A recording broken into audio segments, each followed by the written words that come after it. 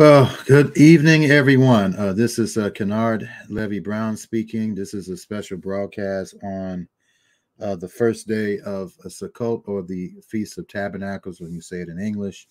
Sukkot means booths, and the King James Version many times tabernacles.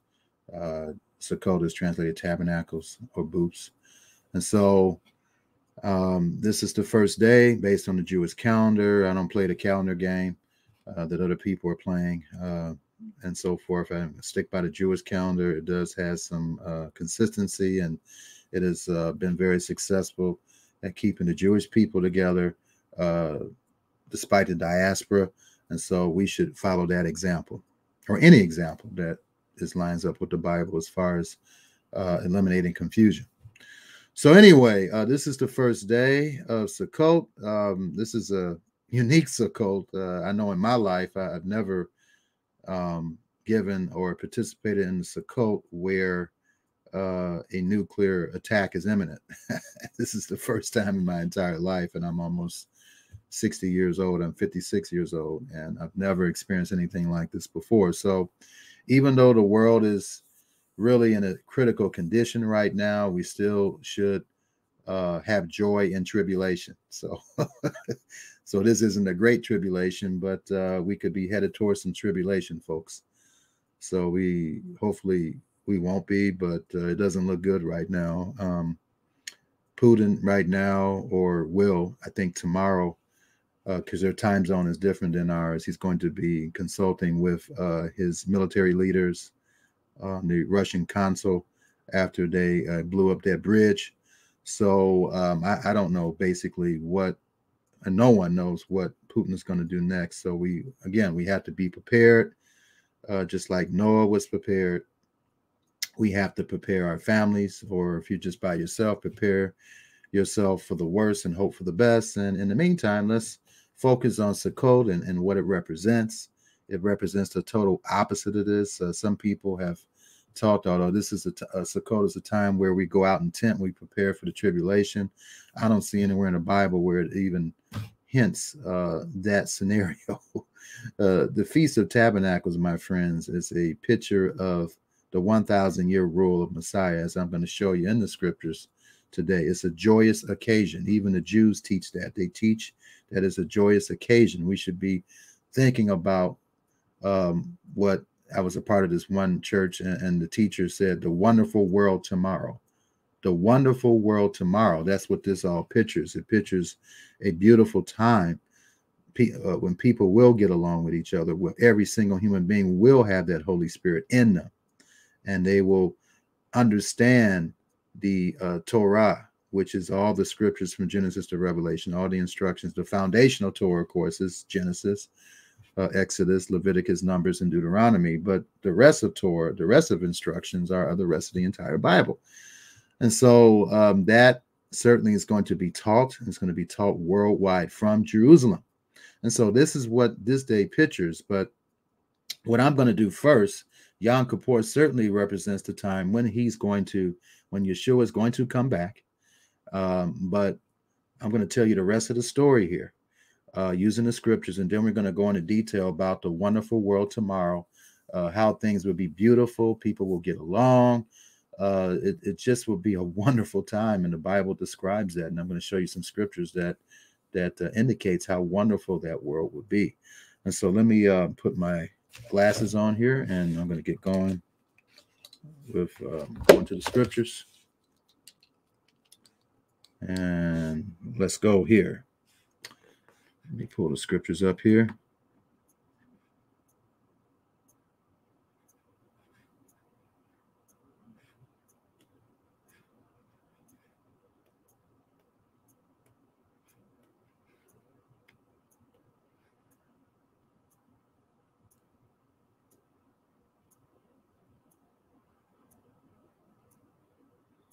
What is wrong with wishing peace on Sukkot? Do others have to say something good before we ourselves say it?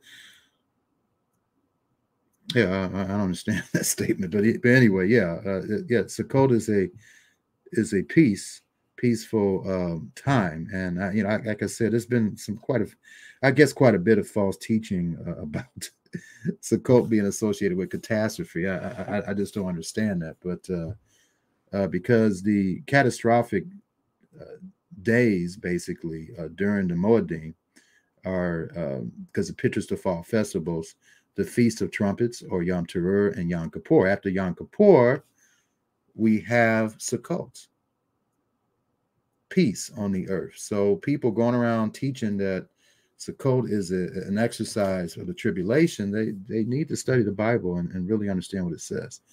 So anyway, let's go to Leviticus chapter 23.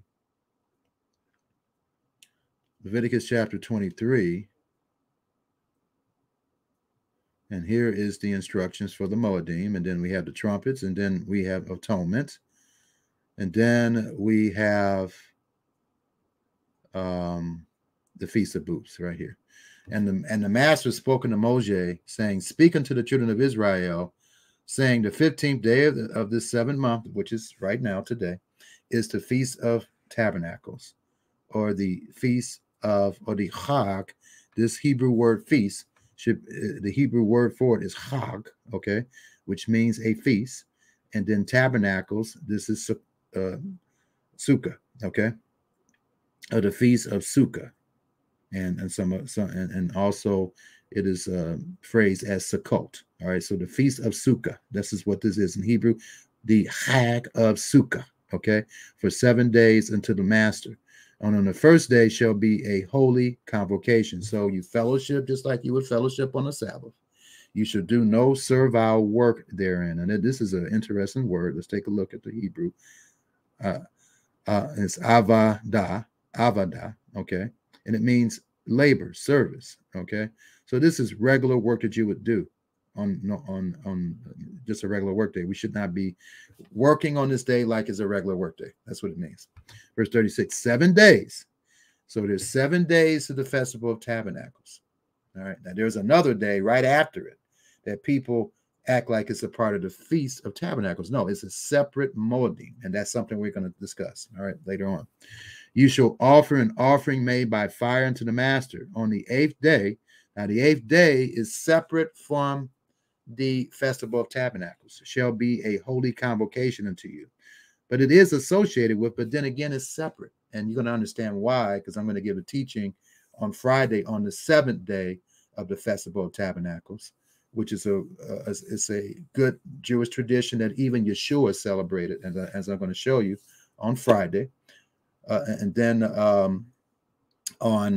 actually, wait a minute.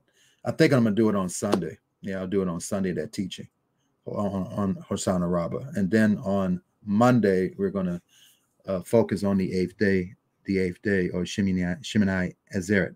So anyway, you shall offer an offering made by fire unto the Lord. It is a solemn assembly, and you shall do no servile work. So let's take a look at this.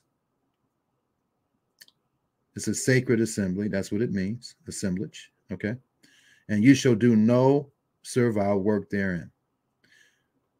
All right, so that is the commandment of that. And let me let's go to this some more. It describes what else you should do on this here. Okay, here we go.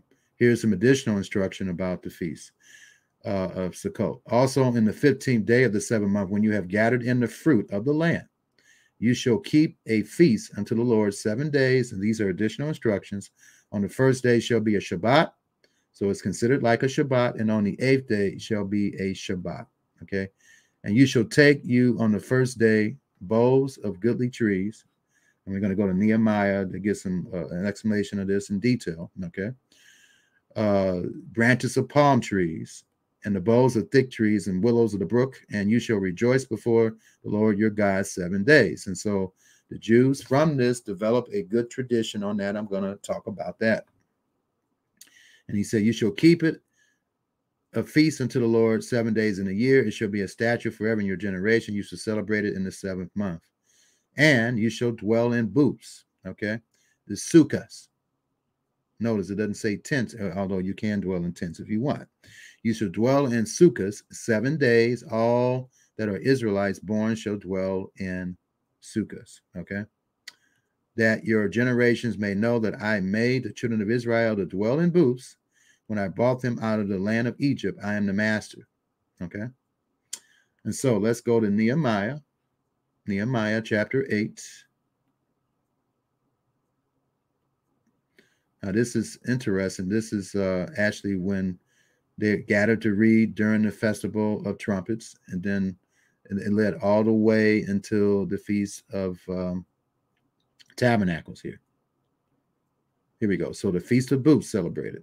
So on the second day were gathered together the chief of the fathers of all the people, the priests and the Levites, unto Ezra, the scribe, even to understand the words of the law. And they found written in the law, which the Lord had commanded by Moses, that the children of Israel should dwell in booths in the feast of the 7th month, and that they should publish and proclaim in all their cities in Jerusalem, saying, Go forth into the mount, and fetch olive branches and pine branches and myrtle branches and palm branches and branches of thick trees to make booths. So this says to make booths, and I don't think in Leviticus 23 verse 4 it didn't say that. So it says to make booths as it is written. So let's go back to Leviticus. So it says right here, you shall, on the first day, the booths of goodly trees, branches of palm trees and all that, and you shall rejoice. Okay. But it doesn't say anything about using that to make booths in this. So that this is talked about in Nehemiah chapter 8. So let's go back to Nehemiah chapter 8. And so this is additional instruction. Sometimes you have to go to other parts in the Bible to get the full meaning of a particular doctrine. And this is the case here. And so the doctrine of how to prepare for the festival of tabernacles.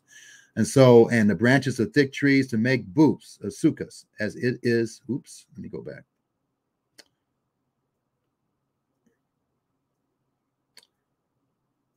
And go back here again. To make booths, as it is written. So the people went forth and bought them and made themselves sukkahs, every one upon the roof of his house, and in the courts, and in the courts of the house of the street, in the street. So they made it on the roofs of the house, the street of the Watergate. Now, this is, I want you to understand something. This is a picture of being in Jerusalem. So the environmental social setting here is Jerusalem, not Chicago, Illinois, or Columbus, Ohio. Okay, so this is what they were doing then. Okay, and so in the street, in the gate of Ephraim, and all the congregation of them that were come out, again out of the captivity made booths and sat under the booths.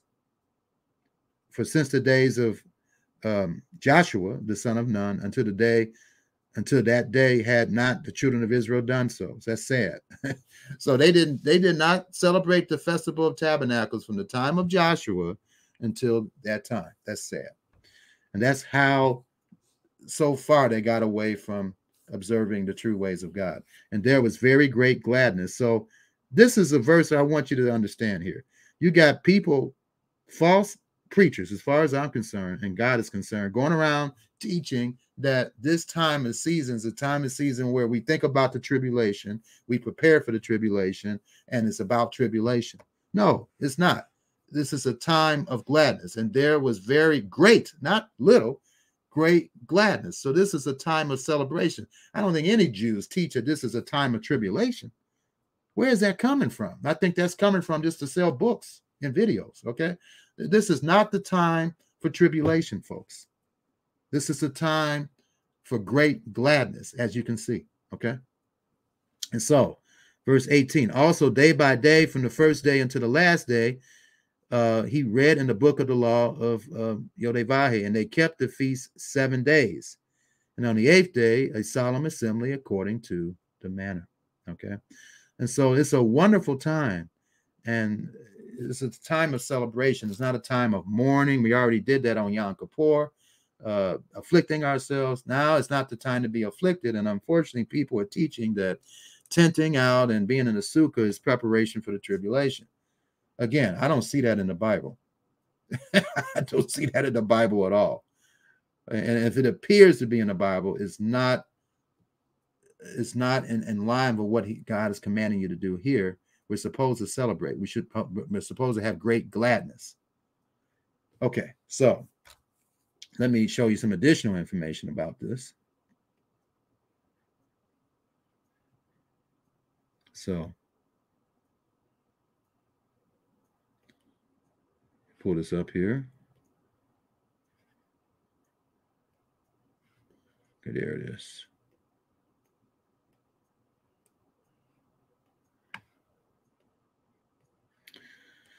Okay, so this is a good website to go to in regards to Judaism. Now, let me explain what Judaism is. Judaism is, like all religions, it's a way to understand in a physical way who God is, okay? Now, Judaism, people assume that everything, some people that are beginners, they believe everything that the Jews teach is correct. Well, Yeshua certainly didn't believe that. He rebuked some of the Pharisees or the Jews or Jewish rabbis at that time of the several mistakes that they made, or the few anyway, or the in-between mistakes that they made interpreting the Bible.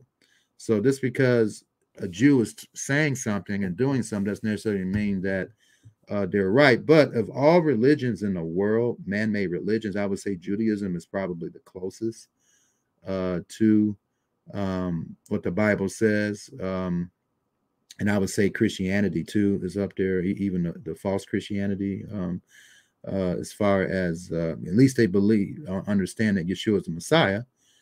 But most Jews don't believe that. But anyway, the point of the matter is Yeshua realized, even though Judaism, it wasn't even called Judaism. It wasn't even called Judaism at that time. But he even knew that despite that, they did have a mature understanding enough to teach people correctly. Now, today, how do you apply that today? What I just said? Well, there is value in Jewish teachings. I'm going to a Jewish website right now because it does have value, but it takes years to be able to weed out from Judaism what should be accepted and what is not. I've done this for several years, so I know how to go into this, and I can tell what lines up with the Bible and what doesn't. But when you're a beginner, it's going to be a challenge to do that. You need to be taught how to do that. So I just hope that you pay attention to what I'm doing and the few others that know how to do this, and be humble enough to want to be taught how to use Jewish writings or any writings, and be able to discern what should be accepted and what isn't based on what the Bible says. So anyway, he has here Sukkot. It's a very wonderful website to understand Judaism. The level is basic. On the 15th day of the 7th month is the festival of Sukkot, 7 days for the Lord. Now, what's the significance? It remembers the wandering in the desert. So I guess that's how they get the tribulation, I guess, these false teachers, or these teachers teaching false, but just because you're wandering into the desert doesn't mean that you can't be joyful in the desert. Okay. So it's a harvest festival. Observers is building and dwelling in a booth, waving branches and a fruit during services, 7 days. So I like the way he summarized this. The summarization of this is, as far as the observers, is building and dwelling in a booth, waving branches and a fruit during service. And let me explain the booth, because some people are fanatical about the being in a Sukkot, a Sukkah, and if somebody can't be in the Sukkah, then they've sinned. Well, you got to take a look at the fact that a lot of people don't know how to build a Sukkah. Some people can't afford the materials for a Sukkah. Some people have tinted, and there's nothing wrong with tinting as a substitution for a Sukkah if you're in a situation where you can't build a Sukkah. But nevertheless, the clear-cut Bible command is to build a Sukkah.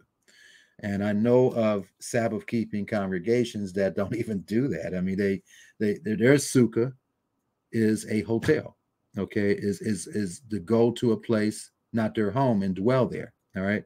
And so I know of one big congregation where they offer 4 options during the feast. The first one, of course, is, you can build your own Sukkah there on their property. On their property, they rent it out.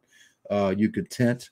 Actually, it's 5 options, I think. And then a lot of people, they have their mobile homes. That would be like their Sukkah.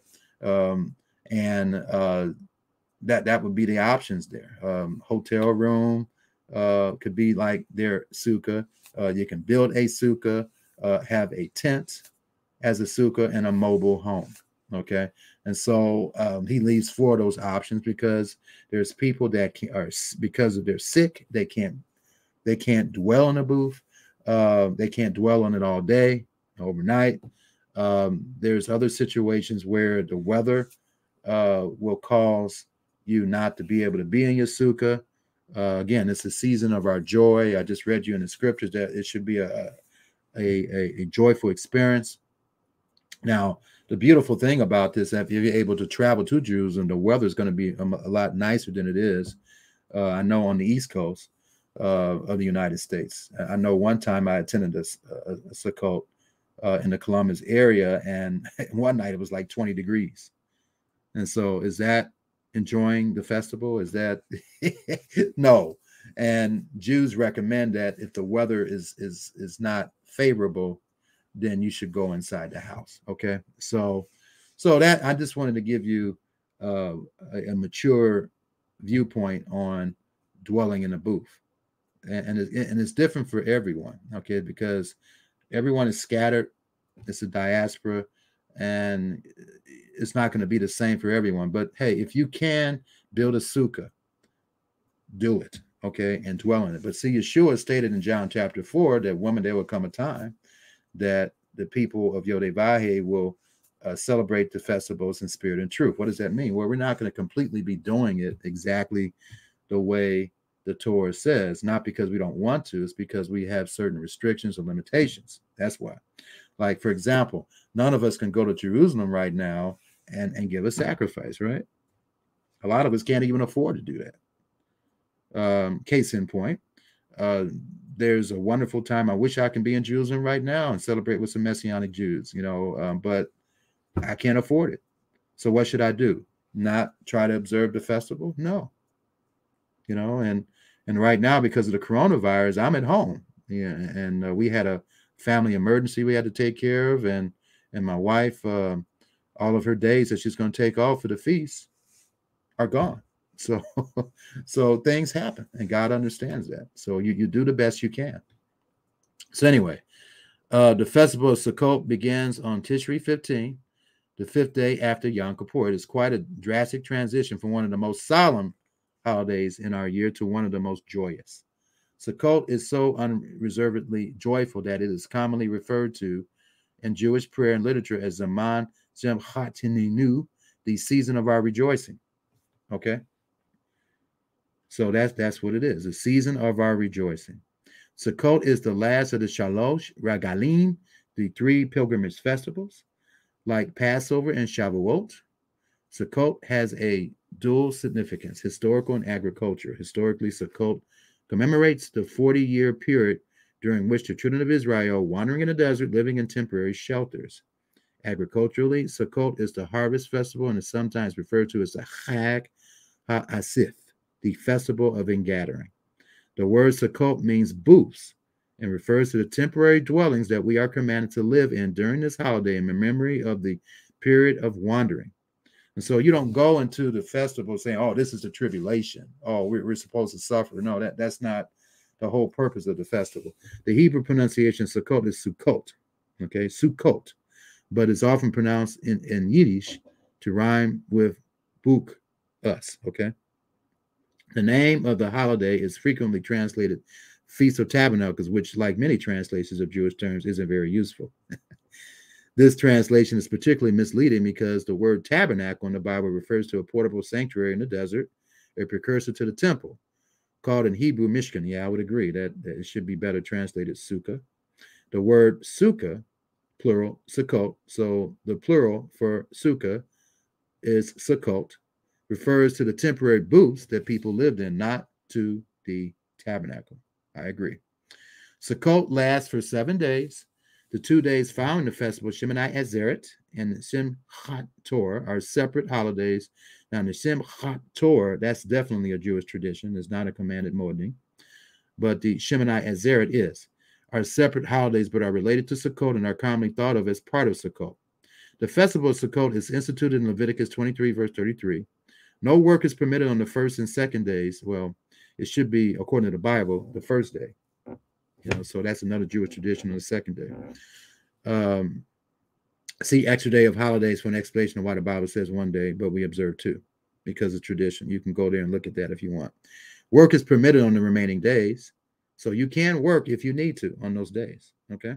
These intermediate days on which work is permitted are referred to as Chol HaMoed or Chol HaMoed as the intermediate days of Passover.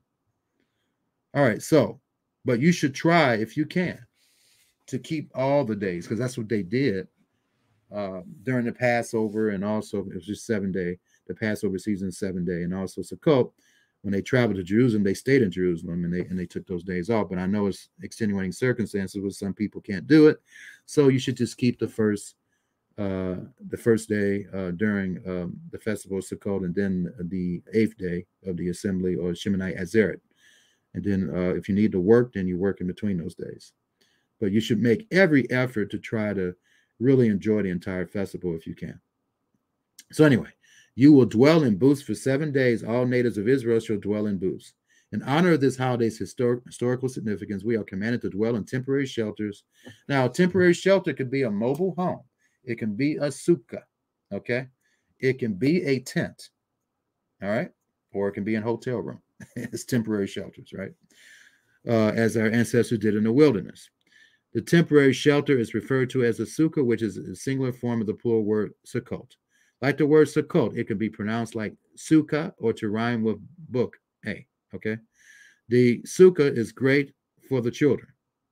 Building the sukkah each year satisfies the common childhood fantasy of building a fort, and dwelling in the sukkah satisfies a child's desire to camp out in the backyard. The commandment to dwell in the sukkah can be fulfilled by simply eating all of one's meals there. However, if the weather, now see, this is why you need to study Judaism at times, because the Jews have been doing this longer than us, okay? And they have a better insight on how to keep the Torah at times. So here we go. However, if the weather, climate, and one's health permit, one should spend as much time in the sukkah as possible, including sleeping in it. All right. So it's the commandment to dwell in a sukkah can be fulfilled by simply eating all of one's meals there. However, if the weather, climate, and one's health permit, so in other words, if you have health issues, climate, and weather, then you can't stay in a sukkah as much as possible. All right. Again, my wife got serious issues with her diabetes. Whenever we go out, she seems to have a hard time adjusting to the environment. So we felt it was best for her to either stay in a mobile home or be at a hotel because of that. So anyway, but it's different for everybody. One should spend as much time in a sukkah as possible, including sleeping in it. A sukkah must have at least 2.5 walls covered with material. Now, here's a picture of a sukkah. Let me pull this up here so you can see it better here. Here we go. You should be able to see that better. All right, so you guys should be able to see that better, okay? All right, so a sukkah must have at least 2.5 walls covered with material that will not blow away in the wind. Why 2.5 walls? Look at the letters in the word sukkah. See the graphic in the heading? One letter has 4 sides. One has 3 sides and one has 2.5 sides. The walls of the sukkah do not have to be solid canvas covering, tied or nailed down. Is acceptable and quite common in the United States. A sukkah may be any size, so long as it's large enough for you to fulfill the commandment of dwelling in it. The roof of the sukkah must be made of material referred to as sekhah, literally covering, okay? Sekhah, or covering. To fulfill the commandment, the sekhah must be something that grew from the ground and was cut off, such as tree branches, corn stalks, bamboo reeds, sticks, or 2x4s. Sekhah must be left loose, not tied together or tied down. Sekhah must be placed sparsely enough that rain can get in, and preferably sparsely enough that the stars can be seen, but not so sparsely that more than 10 inches is open at any point that there is more light than shade. The sekhah must be put on last. Note, you may put a waterproof cover on the top of the sukkah when it is raining to protect the contents of the sukkah, but you cannot use it as a sukkah while it's covered, and you must remove the cover to fulfill the mitzvah of dwelling in the sukkah. And so anyway, it talks about buying one and so forth, and you can easily buy one if you need to as well. So I'm not going to go over that in detail. So the Arbi Minim, okay? The 4 species. So on the first day, you will take for yourselves a fruit of a beautiful tree, palm branches, twigs of a braided tree, and brook willows, and you will rejoice before the master 7 days. So another observance during Sukkot involves what is known as the 4 species, or the lulav and the etrog. We are commanded to take these 4 plants and use them to rejoice before the Lord, the 4 species, and that's right in the Bible. The 4 species in questions are an etrog, a citrus fruit similar to a lemon, native to Israel. In English, it is called citron, a palm tree, in Hebrew, lulav, 2 willow trees, avarat, and the 3 myrtles, hadissim. It's the hadissim, rather. The 6 branches are bound together with dried palm trees, the willow position on the left, and the palm in the middle, and the myrtle on the right. They referred to collectively as a lulav because the palm branch is by far the largest part. The etrog is held separately.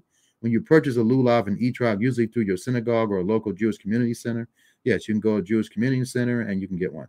With these 4 species in hand, one recites a blessing and waves the species in all 6 directions, east, south, west, north, up, and down. It represents that God is everywhere and he's concerned about all human beings. Detailed instructions for this ritual can be found under Sukkot blessings. The 4 species are held and waved during the Hallel prayer and religious services. You may be wondering what that is. The Hallel prayer is Psalms 113 to 118. So is Psalms 113 and 118. That's the Hallel prayer. They're recited on Jewish or biblical holidays. And so the 4 species are held and waved together during the Hallel prayer and religious services, and are held during processions around the bimah, or the pedestal where the Torah is read. This is where it would be in a Jewish synagogue, called the Hakafat, each day during a holiday. These processions commemorate similar processions around the altar of the ancient temple in Jerusalem. This part of the service is known as the Hashanat because while the procession is made, we recite a prayer with the refrain, Hoshana, please save us.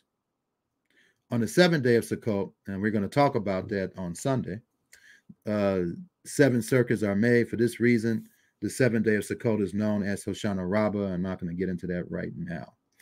All right, so I'm going to stop sharing my screen there, see if there's any questions. No questions here. You have smiley one in there. Goody. All right, so I'm going to talk about what's going to happen to bring about the Festival of Tabernacles, and I'm going to use the Bible to explain that. All right, so let me go back here.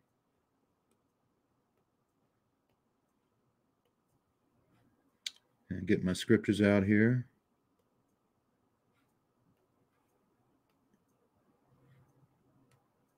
All right, so how is the Festival of Tabernacles, or the 1,000-year rule of Messiah, how is it going to be brought about? Okay, well, there's several scriptures that talks about that. First of all,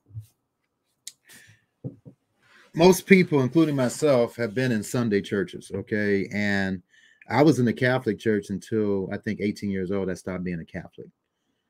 But I think even the Catholic Church may teach about the rapture or whatever. There is a rapture, folks. But many people have been deceived into thinking that Christ can come at any time. He can come in 1 second, 2 seconds, 3 seconds, 4 or 5, whatever. And that's just certainly not true. That's a misunderstanding of the scriptures. Let me show you what's the pivotal event that needs to occur. First of all, let's go to Matthew chapter 24. Matthew chapter 24, verse 3. Signs of the end of the age. All right, so, and as he sat upon the Mount of Olives, the disciples came unto him privately, saying, tell us, when shall these things be? What shall be the sign of thy coming? So in this passage of scripture, the answer is there if you just want to believe what the Bible says, okay? So we're going to find that out. What's the sign of thy coming? So there's a particular sign that's going to let us know that he's going to come back. Of course, we don't know the day or the hour, but the Bible says we can know the sign of his coming. That's what we can find out, the sign of his coming. Now, what is the Koine Greek or Koine Judeo-Greek word for this? Let's take a look here. A token, okay? A mark. So a sign. So we certainly can determine what the sign is by watching. That's why we have to watch. So we're going to find out what that sign is of his coming and of the end of the world. All right, so let's take a look at this. We got to believe what he says, and there's too many false preachers going around preaching, taking things out of context and deceiving people. And so you have to believe what he's saying here. And Yeshua answered him and said, take heed that no man deceive you. For many shall come in my name, saying, I'm the Messiah, and shall deceive many. And that is happening as I'm speaking, folks. It's been happening for thousands of years. Verse 6, and you shall hear of wars and rumors of wars. Right now, we are hearing of the Russia versus Ukraine war. That's eventually, it appears, unless a miracle happens or something from God happens, or there's a great renaissance, it looks like it's going to contribute to leading to World War III. And rumors of wars. See that you be not troubled. So we're not supposed to get all hyped up and upset about this. You know, we understand what's going on, but let's not get all revved up about this. All right. For all things must come to pass, but the end is not yet. And some people are saying that this is the end already. This ministry has not said a nuclear war is the end. It's not the end. We're going to find out. If we just believe what he says here, we'll see what the end is. Verse 7, for nation shall rise against nation and kingdom against kingdom, and there shall be famines and pestilence and earthquakes in various places. That's all happening as I'm speaking.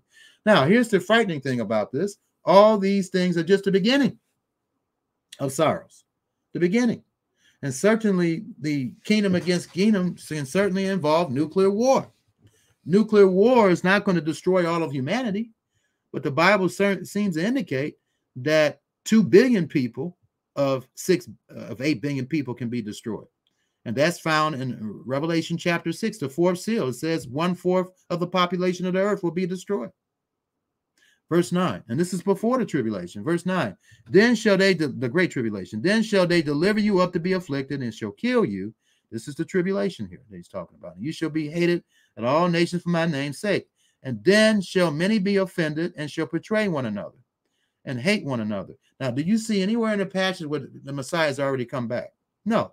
But some people, unfortunately, has been deceived into thinking that he's going to come back, whisk away everybody, and before the tribulation. And there's nowhere in the scriptures that indicates that, folks. In verse 11, and many false prophets shall rise and deceive many. And because iniquity shall abound, the love of many shall wax cold. He mentioned false prophets about 3 or 4 times in this passage. So that's something that we should be aware of here.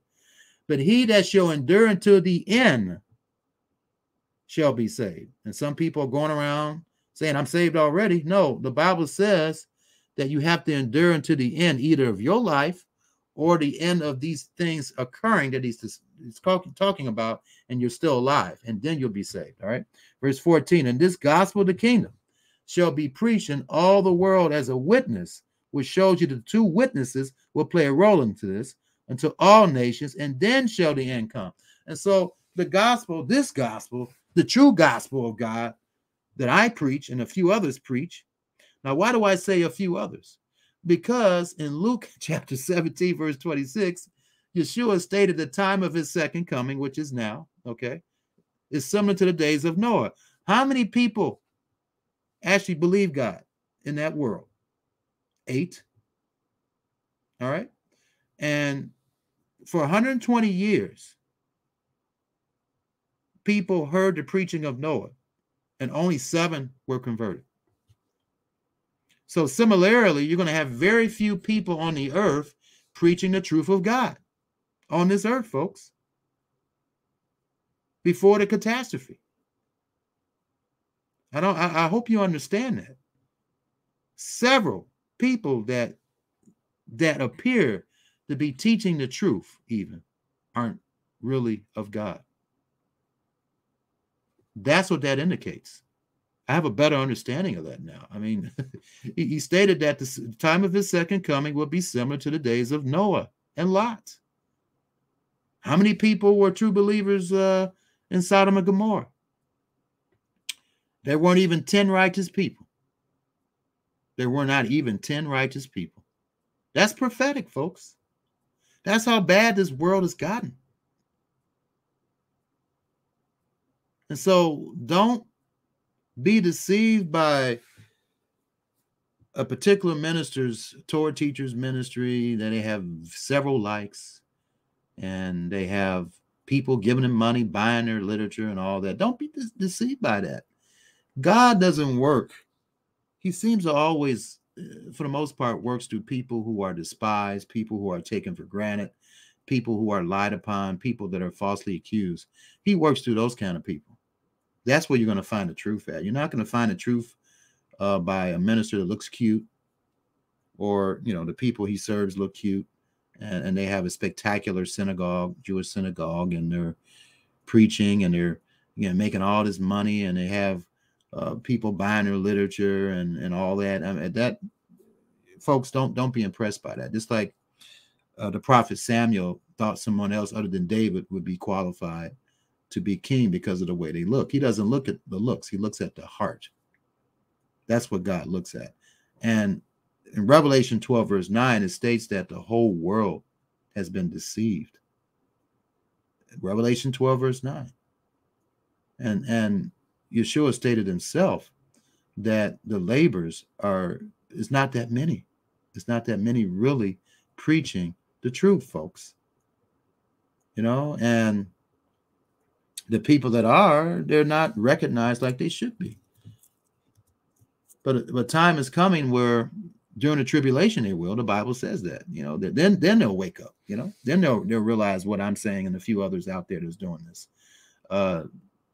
They will take them seriously. And so anyway, now Christ hasn't come back yet now, right? So let's continue on. Verse 15, when you therefore shall see the abomination of desolation. So this is something that we have to see. That's why I highlighted see. Okay.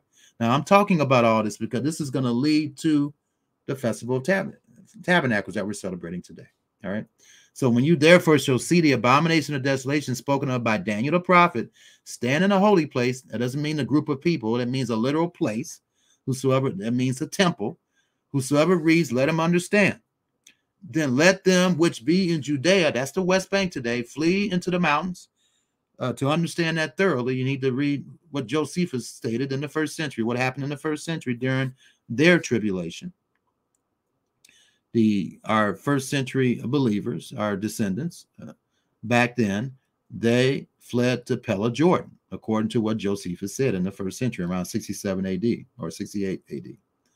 Okay, or maybe 69 AD, I don't know. But that is the one area where Yodevahe is suggesting that we flee. If you're fortunate enough to be in that area, you flee to the closest mountains in the Judea area. So if anyone listens to this program and you're in the Judea area, you're fortunate. You have direct instructions from Yodevahe to flee to the nearest mountains in Judea. Okay, that is a definitive location that you can go to the bank with, folks. All right. So in verse 17, let him which is on the housetop. Now, before I even go, I need to explain what the abomination of desolation is, because there's some people that don't understand it. So let's go to Daniel. Let's go to Daniel, because he mentioned Daniel the prophet. So let's go to Daniel. Daniel chapter 12. He says, at that time shall, what time? The time of the start of the tribulation. Shall Michael stand up, the great prince, which standeth for the children of thy people, and there shall be a time of trouble, such as never was since there was a nation to that time. And at that time thy people shall be delivered, and everyone that shall be found written in the book, that means the book of life. And many of them that sleep in the dust, here we go again with the status of death. It's not that you're aware and you see everything. The Bible says that you're asleep. And them that sleep in the dust of the earth shall wake. In other words, they'll wake to consciousness. Some to everlasting life, some to shame and everlasting contempt. And then verse 3, and they that be wise shall shine as the brightness of the firmament, and they that turn many to righteousness as the stars forever and ever. So that's our future glory. Verse 4, but thou, O Daniel, shut up the words, and the words were shut up back then, they're not now, and seal the book to the time of the end, because we're in the time of the end right now. Many shall run to and fro, and knowledge shall be increased. That's a perfect description of the internet. We're surfing the internet on Google, and we're searching for knowledge. Another way to understand that is that we are living in an age of rapid transportation. Things are running to and fro. All right, so anyway, verse 5. Then I, Daniel, looked, and behold, there stood other two of the one on the side of the bank of the river and on the other side of the bank of the river. And one said to the man clothed in linen, which was upon the waters of the river, how long shall it be to the end of these wonders? Okay, so again, Yeshua said that the question was, when will the time of the end be? Okay, so let's figure this out. Verse 7, and I heard the man clothed in linen, which is upon the waters of the river, when he held up his right hand and his left hand unto heaven, and he swore by him that lives. Here, it's not, the focus is not a Shemitah year or 7 years, folks. The focus is 3.5 years, okay? Forever that it shall be for a time, times and a half. So that's what we got. It's 3.5 years. Something's going to happen, and then 3.5 years from that point, the Messiah will return, okay? And when he shall have accomplished to scatter the power of the holy people, all these things shall be finished. And I heard, but I understood not. Then said I, O my Lord, what shall be the end of these things? So what's the end? Everybody wants to know the end. All right. Verse 9. And he said, go thy way, Daniel, for the words are closed up and sealed till the 21st century. Might as well put in there. Okay. To the time of the end. Many shall be purified. That's the good news. Many's going to be purified in the 21st century and made white and tried, but the wicked shall do wickedly. And it says none, not one of the wicked will understand, but the wise shall understand. They won't understand what I'm telling you. What is the sign that Messiah is coming back? Okay. And from the time that the daily sacrifice, the daily is the daily sacrifice of a lamb in the morning and evening. And in between those sacrifices, you had other sacrifices during the day. From the time that the daily sacrifice shall be taken away, and the abomination that maketh set up. Now, here, God wants us to count 1,290 days. So as soon as those sacrifices are stopped, we're not even nowhere near that because there's not even an altar built, and we don't have sacrifices being offered every day. When that happens and when it stops, that's when we start counting. The Messiah is not going to come back until the 3.5 years is over, folks. That's when he's coming back. So let's go back. He's not going to come back in 20 minutes, 10 seconds, 1 second, whatever. He's going to come back after that. So let's take a look at this here. Let me read the rest of this. And so let him which is on the housetop not come down to take anything out of his house, neither let him which is in the field return back to take his clothes. And woe unto them that are with child and give suck in those days. But pray ye that your flight be not in the winter, neither on the Sabbath. For then shall be great tribulation. That's Daniel 12, verse 1. Such as was not since the beginning of the world. That's when Michael shall stand up at this time, the great archangel. No, there ever shall be, and except those days should be shortened, there should no flesh be saved, which indicates the thermonuclear generation that we're living in. But for the elect's sake, those days shall be shortened. Then if any man shall say unto you, lo, here is Christ, or here, believe it not. And then you can interpret this as saying, hey, Christ can come here now. No. Or me and my wife was in this church group that stated that Christ came to a court case. Okay. So you don't believe stuff like that. That's a bunch of malarkey. Okay. Then if any man shall say unto you, lo, here is Christ, oh, there, believe it not. For there shall arise false Christs and false prophets, and shall show great signs and wonders. So they're going to show you things, perhaps even heal people. But what is the criteria of a prophet of God or even a healer of God? If they're healing people or prophesying correctly, but yet they're teaching you not to obey God, then they're still considered a false prophet. And many people don't understand that, but that's true. Read Deuteronomy chapter 13. And wonders, insomuch that if it were possible, they shall deceive the very elect.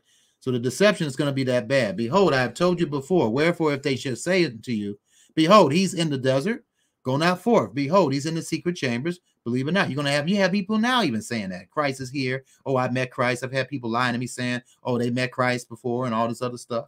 I don't believe any of that. For as the lightning comes forth out of the east and shineth even to the west, so shall also. So this is going to be obvious when he comes back. That's what he's saying. For what's so this is a clue. For wherever the carcass is, the body is, it means there's going to be plenty of bodies. That's where the eagles be gathered together. What is that talking about? That's talking about what's going to happen in the book of Revelation. Revelation chapter 19 is called the Great Supper of the Almighty. This is a different type of supper, a supper you don't want to be involved in, a supper where the birds and vultures are going to be eating the flesh of human beings. That's what it's talking about, okay? And so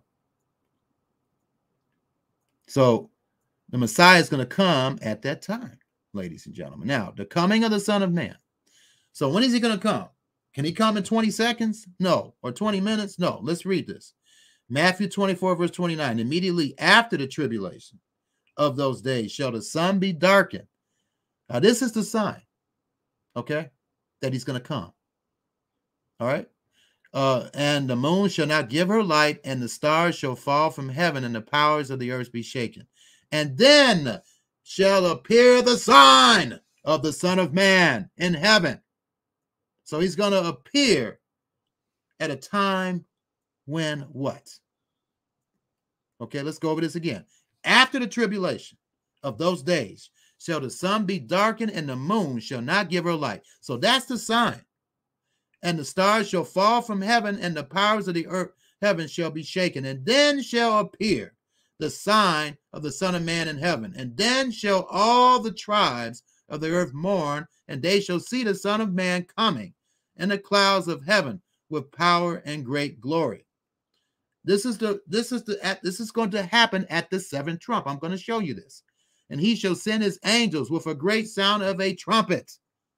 And he shall gather his elect from the four winds of the earth, from one end of the heaven to the other.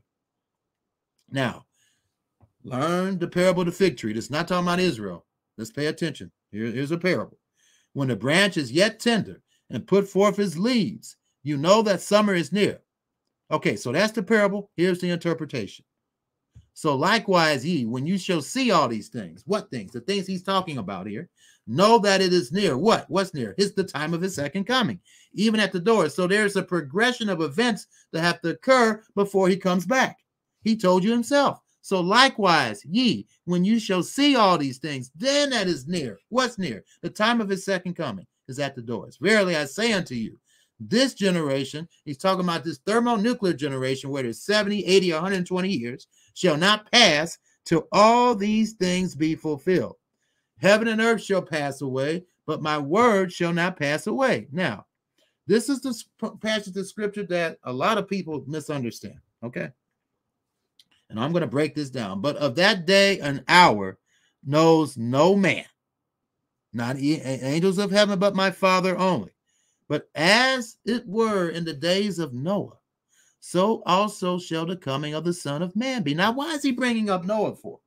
When he just said that. Let's continue on here. For as in the days that were before the flood, they were eating and drinking, marrying and giving in marriage until the day that Noah entered into the ark, and knew not until the flood came and took them all away. So also shall the coming of the Son of Man be. Then shall two be in the field, the one shall be taken, the other left. Two women shall be grinding at the mill, one shall be taken, the other left. Watch therefore, for you know not what hour your Lord come. Now he breaks it down to an hour now. I want you to notice that. He says hour. Didn't say day, he said hour. Okay? Which is a part of the day. But know this, that if the good men are, see, you got to read it. You can't take a scripture out of context and to support a doctrine that you think is true. You got to look at everything surrounding, above and below, to fully understand the particular doctrine you're trying to prove. When is Messiah going to come back? So let's continue on. Verse 43. But know this, that if the good men of the house had known in what watch the thief would come. Let me repeat that. If the good men of the house had known in what watch the thief would come, he would have watched. That means we're going to be capable of knowing what watch, not the hour, but the watch that the thief would come. He would have watched and would not have allowed his house to be broken up. Therefore, be ye also ready. We're not going to know the exact hour, but we can know the watch. For in such an hour, we're not going to know the hour, but we're going to know the watch. As you think not, the Son of Man comes. Now, he gives another parable.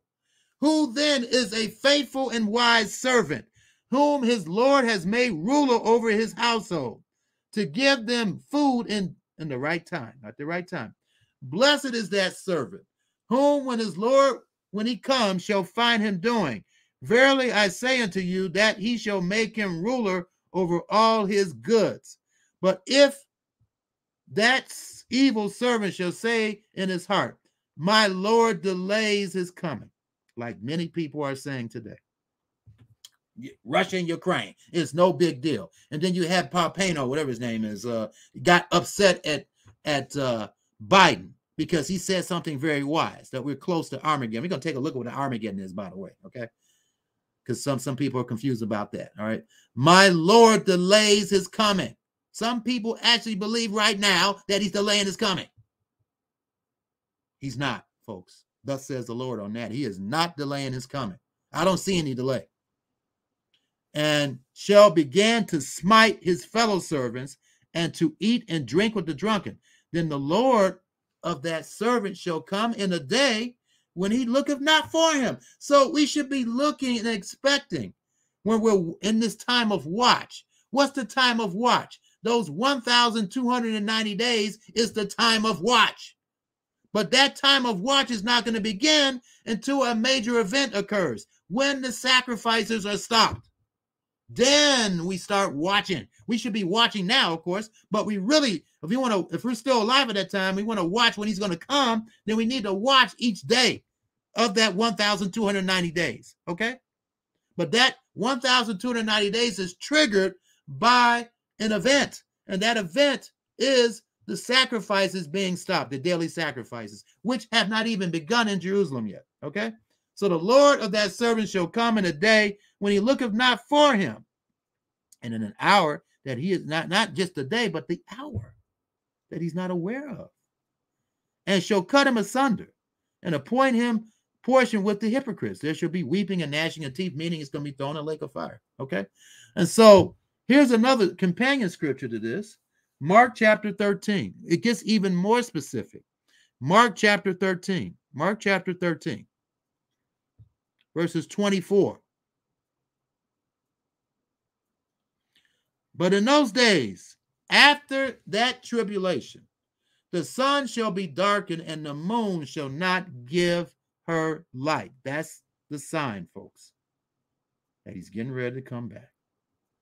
Now, I haven't seen that in the skies. I know people saying a blood red moon. This is going to happen far greater than a blood red moon. And then you're going to see other things happening too. And the stars of heaven and the meteors shall fall, and the powers that are in heaven. So when all this stuff happens, you know he's about to come back, okay? And then shall they see the Son of Man coming in the clouds with great power and glory. And then shall he send his angels to gather those who were resurrected spiritually from the uttermost part of the earth. And then he talks about the lesson of the fig tree here, okay? So we went over that. So we're going to go over this. No one knows the day and the hour. All right, now, he talks about the Son of Man is a man taking a far journey who left his house and gave the service. So he pretty much said the same thing here, but he said some things. He added some other things here for us to understand. So right here in verse 34, let's continue on here. For the Son of Man is as a man taking a far journey who left his house and gave authority to his servants and to every man his work, and commanded the porter to watch. Watch ye therefore, for you know not when the master of the house comes. At even, no, now he breaks it down here. He really specifically breaks this down. I haven't heard hardly anyone teach this. Let me know if you have, okay? And so when the master of the house comes, now he's really getting specific here. Now he's talking about a day, but he's talking about at what time during the day he's going to come back. At evening, at midnight, at the cock crowing, or morning. So we're not going to know, because if we're going to be counting those days, we're going to figure out the day, but we're not going to know the period during the day when he's coming back. We don't know if he's going to come in the evening. We don't know if he's going to come at midnight. We don't know if he's going to come to cock crowing. Only going to know if he's going to come in the morning. But we have to watch. Said that night he comes, suddenly he find you sleeping. And what I say unto you all, watch. Okay, so I'm hoping you guys are getting this, okay? I hope you guys are getting this. So let's go to 1 Thessalonians chapter 5, verse 1. It is possible to accurately guesstimate or estimate, but none of us are going to know the exact moment that he's going to come back. All right? But we can kind of get a feel for when he's going to come back. That's what it means. None of us know the exact time he's going to come back during a day. But if we're counting the days, which none of us know right now, of course, but we're going to know when all this stuff happens because we'll be able to count. And the 1,290th day, what is that? When we start counting, right? Or at the 1,260th day, he's going to come back because that's 3.5 years. So anyway, 1 Thessalonians 5, verse 1. But we're not going to know when he's going to come in the morning, the evening, in between. Whatever. We're not going to know exactly when he's going to come back. That's what he was talking about. So anyway, 1 Thessalonians 5, verse 1. But of the times and seasons, brethren, you have no need that I write unto you. For you yourselves know perfectly, that's interesting, that the day of the Lord comes as a thief in the night. Now, look, what does he mean by that? How does the Bible define it? Let's take a look at this. Thief in the night. Because this is in the book of Revelation. Thief in the night. Let's take a look at this. Thief in the night.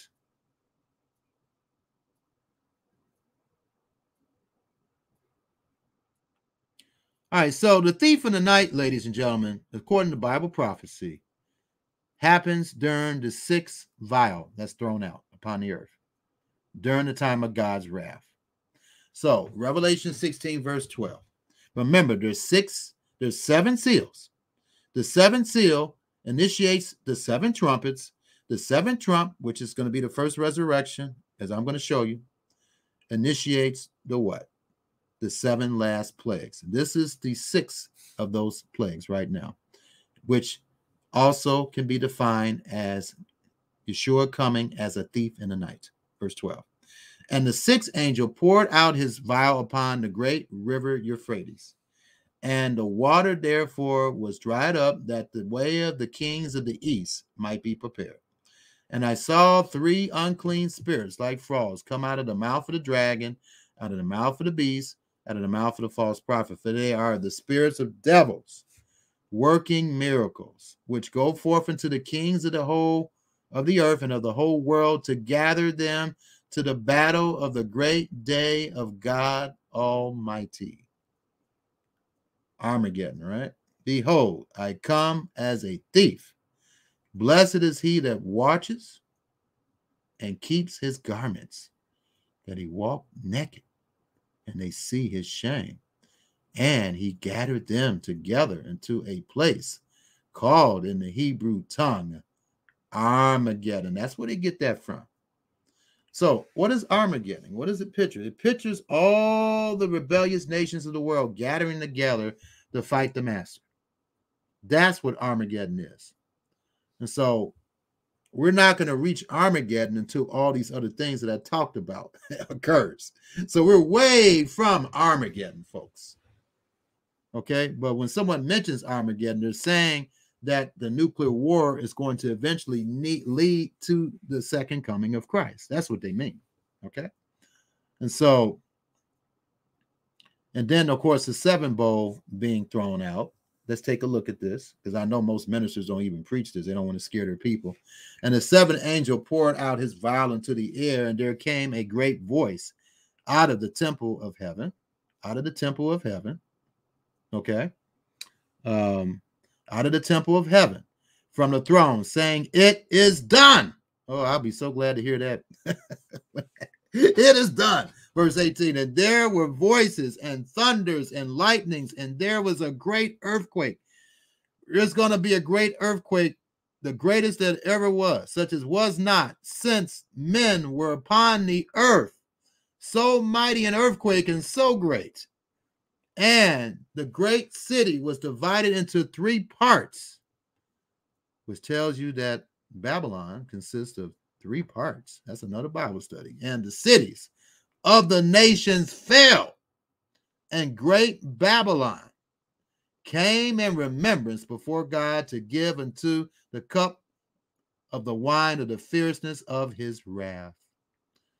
And we're all going to know when he comes back and land his feet on the Mount of Olives, because all this stuff's going to happen. And every island. So there's not going to be any islands found, no mountains, okay, and no cities. Okay. It says all the cities. So no cities other than Jerusalem, I guess. Okay. I guess even Jerusalem's going to fall. All right. So it will be somewhat devastated. Okay. Because it says all cities here. So Jerusalem is a city, right? So, and then it says every island fled away and the mountains were not found. So all cities, all islands, and all mountains. So picture this in your mind. You got to picture this is going to happen before he lands his feet on the Mount of Olives. I know it's so difficult because this has hardly ever been preached by hardly anyone. Okay. But all cities, your Bible says this. Let me show this to you again. If you don't believe it, get your Bible out now and read it. Okay. It's right here. All right. And the great city was divided. That's talking about the city of Babylon, not Jerusalem, into three parts, or the symbolic city of Babylon. Okay. Which is not a Bible study. And the cities of the nations fell. The cities of the nations fell. All right. And great Babylon, so that's Babylon, right? Came in remembrance before God to give unto her the cup of the fierceness. So the cities fell. Write this down on a piece of paper if you need to. All cities will be wiped out. All right. All cities will be wiped out. All islands will be gone. And all mountains were not found. And there fell upon men a great hail out of heaven, about the weight of a talent. Let's take a look at how many pounds that is. Let's take a look here. Find another translation here. Okay, here we go. And it's not giving me the 100 pounds. So it's going to be 100 pounds. Hailstones weighing about 100 pounds fell from the sky on people. And this is ridiculous. This is how wicked people will be at this time. The people curse God. I wouldn't be cursing God after that happened to me. I'll be repenting. I thank God that I'm not like that, okay? It's only because of God that I'm not like that. But unfortunately, there's going to be several people that even when 100-pound stones are going to be falling down on them, that they're still going to be cursing God, okay? That is going to be the mental state of most people. So picture, this is how wicked people are going to be. Even despite the fact that all cities, all islands, and all mountains won't be found, this is similar to the description of Isaiah chapter 24. Let me show this to you. Isaiah chapter 24. See, this is going to happen before he comes back. And I don't know of any minister that preaches this. They're probably afraid to do it because, oh, I'm going to lose money, you know. But this ministry is not about money, even though we certainly welcome your offerings and donations. But anyway, verse 1. Behold, the Lord makes the earth empty. This is what it's talking about here. All cities, all islands, and all mountains being wiped out. Behold, the Lord, because of that great earthquake. This is a description of the sixth vile plague. Behold, the Lord makes the earth empty and maketh it waste and turns it upside down and scattered the inhabitants thereof. It shall be as with the people, so with the priests, with the servant, so with his master. So this is the description of that sixth vile plague, where there's no cities, no islands, no mountains. The land shall be utterly empty and utterly spoiled. Does it say the Kennard has spoken this word? No, the Lord has spoken this word. All Kennard is doing is preaching the word, okay? Doesn't mean that I'm the Lord. I represent the Lord only because I'm preaching his words. All right, so, ladies and gentlemen, that's going to happen before he comes back. So let's take a look at Revelation chapter 19. Let's take a look at this. This is when he comes back and lands his feet on the Mount of Olives. And then I'm going to go to greatly misunderstood Zechariah 14 when he talks about eyes and stuff they think is nuclear bombs, and it's not nuclear bombs, folks. I'm going to show you. It's actually God doing that, melting the people, because he said he's going to judge people by fire. Fire burns people, folks. So anyway, Revelation 19, verse 1. And after these things, I heard a great voice of much people in heaven. Who do you think those people are in heaven, folks? I want you to put in the comments who you think that's in heaven right now at this time before he comes back. Saying, but before I even get into that, let me show you what's going to happen during the seventh trump, okay? Revelation chapter 11.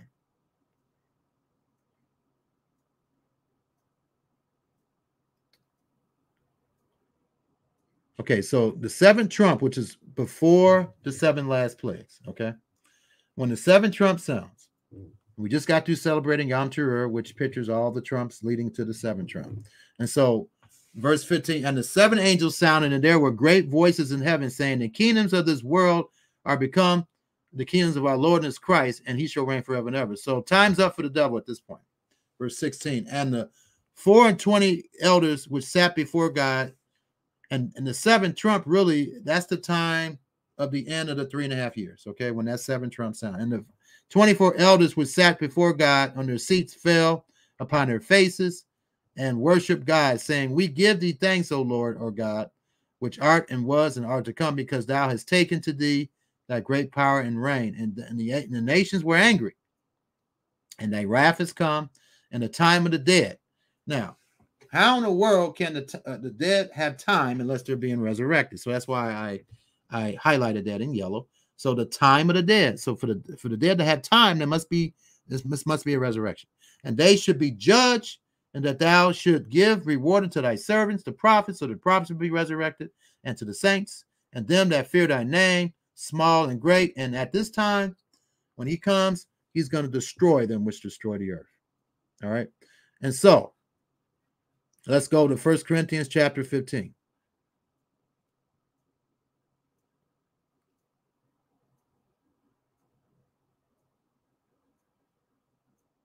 Verse 50. Now this I say, brethren, that flesh and blood cannot inherit the kingdom of God.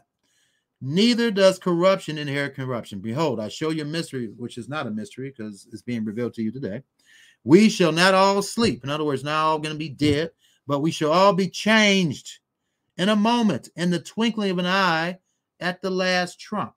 The last trump is talking about the last trump in the book of Revelation, the seventh trump. Okay, so in a moment, in the twinkling of an eye, at the last trump, for the trumpet shall sound, and the dead shall be raised incorruptible, and we shall be changed. This is talking about the first resurrection. Okay, for this corruption must put on incorruption, and this mortal must put on immortality. That means we don't have it. We don't have it yet. Verse 54. So when this corruption shall put on incorruption, and this mortal shall have put on immortality, then shall be brought to pass that saying that is written, death is swallowed up in victory. O death, where is thy sting? O grave, where is thy victory? All right, so that's going to be a wonderful time. This is also talked about in 1 Thessalonians chapter 4, I think. Talks about, here the coming of the Lord. In verse 13, but I would not have you to be ignorant, brethren, concerning them which are asleep or dead, that you sorrow not, even as others which have no hope. For if we believe that Yeshua died and rose again, even so them also which sleep in Yeshua. So that's where they're at. They're not conscious, and they're sleeping in Yeshua spiritually. Will God bring with him? For this we say unto you by the word of the Master, that we which are alive and remain, if we are alive and remain at that time, until the coming of the Master, shall not prevent them which are asleep or dead or not conscious. For the Lord himself shall descend from heaven with a shout, with the voice of the archangel, this is seventh trump, and with the trump of God. And the dead in Christ, so these people are dead, they're asleep in Christ, shall rise first. They're dead, they're asleep, they're not conscious, and they're in Christ, shall arise first. Verse 17, then we which are alive remain shall be caught up together with them in the clouds. In the clouds.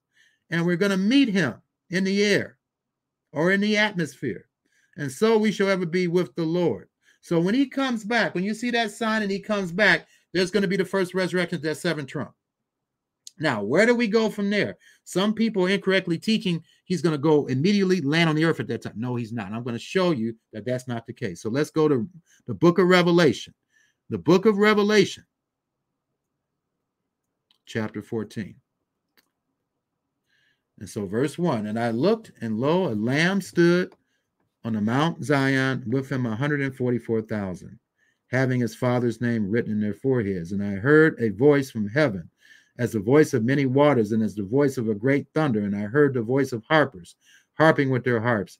And they sung, as it were, a new song before the throne, and before the 24 beasts, or the 4 beasts, right? Not 24 beasts, and the elders. And no man can learn that song but the 144,000, which were redeemed from the earth. Redeemed from the earth. These are they which were not defiled with women, for these are virgins, and it's more than likely talking spiritually virgins. These are they which follow the Lamb whithersoever he goes. These were redeemed from among men, the first fruits. What are we called? We are the first fruits of the Spirit, right? So we have the Holy Spirit, or should have the Holy Spirit in us. And because of that, if we have the Holy Spirit at the time of the second coming or at death, then we are going to be resurrected first. We are the first fruits unto God and unto the Lamb. It says that here in Romans. Let's take a look. Romans 8. Okay. Verse 9. But you are not in the flesh, but in the Spirit, if so be that the Spirit of God dwells in you. Now, if any man have not the Spirit of Christ, which most people right now don't, unfortunately, he is none of his. How do I know that? Some people challenge me on that. Well, I'm up to the challenge. Here's the scripture that proves that. Right here. It says, even the Spirit of truth, whom the world cannot receive. Most people in the world don't have it because it sees him not, neither knows him. Why does it say that most people in the world don't know the true Holy Spirit of God? Well, let's find out. 1 John chapter 2. How do you know God? Okay. And hereby we do know that we know him if we keep his commandments. He that says, I know him and keep him not commandments, which is most of Christianity, they don't keep all his commandments, is a liar. And the truth, or the Spirit of truth, is not in him. So that's how I can say that the majority of people don't have God's Spirit right now. Does that mean they're going to be thrown in a lake of fire? No. They just have not had their chance for salvation yet. They will in the future. That's going to be explained in reference to Hosanna Rabbah, which means great salvation. So anyway, John 14, verse 7, even the Spirit of truth, whom the world cannot receive because it sees him not, neither knows him, because most of them are taught that the law is done away with. How can you know God if you've been baptized by someone and supposedly got the Holy Spirit? I guarantee you didn't get the Holy Spirit being baptized by a congregation who teaches that the law is done away with. It's impossible. All right. How can they have the Holy Spirit? It's impossible. So anyway, going back to Romans 8, verse 9, right here. But you are not in the flesh, but in the Spirit, if so be that the Spirit of God dwells in you. Now, if any man have not the Spirit of Messiah, he is none of his. And if the Messiah be in you through the Holy Spirit, the body is dead because of sin, but the Spirit is life because of righteousness. You have to keep the commandments. The commandments are linked with you keeping the Holy Spirit and having eternal life. But if the Spirit of him that raised up Yeshua from the dead dwells in you, if, meaning that some people aren't going to have it, okay? He that raiseth up Messiah from the dead shall also quicken your mortal bodies. They'll be quickened because they're going to be changed into spiritual bodies by his Spirit that dwells in you. And then we're going to be heirs with him. All right, so let's go back to Revelation chapter 14. Revelation chapter 14. Let's finish this wonderful story here. The picture's tabernacles here and our involvement with this great day. All right, so, and I heard from a voice from heaven, and I heard the voice of harpers, and they sung and all that, and we're going to be singing that. These are they which were not defiled with women, they're in heaven. That's where they're at. And in their mouth was found no guile. All right, so let's get more of the picture here. Revelation 15, verse 1. And I saw another sign in heaven. So let's figure this out. So when those heavenly signs occur, all right, that's a sign that his coming is imminent. All right. And so the sixth seal, the heavenly signs, and then the seventh seal begins the seven trumps. At the seventh trump, that's when he's going to come back and resurrect us. Then from there, we're going to see personally the Father. For what father does not want to see his firstborn sons? So we're going to go see the Father because the Father wants to see his first completely born children, born to be like him, to be in his substance, to have his substance, to have a spiritual body like he does. Okay, so Revelation 15 verse 1, and I saw another sign in heaven, great and marvelous, 7 angels having the 7 last plagues, for in them is filled up the wrath of God. The wrath of God, the completion of it is those 7 last plagues, which that's what we're going to escape. We're not going to be on the earth during the time when those 7 last plagues are executed upon the earth. After the 7th plague is executed upon the earth, that's when we're going to come back with the Messiah and totally take rulership of the world. That is all described in Daniel chapter 7, that the kingdom is going to be given unto the saints. So anyway, Revelation 15 verse 2, and I saw as it were a sea of glass mingled with fire. So where in the Bible does it also mention the sea of glass, and where is it located? Let's take a look at Revelation chapter 4. Revelation chapter 4. And this is a picture of God's throne room, folks.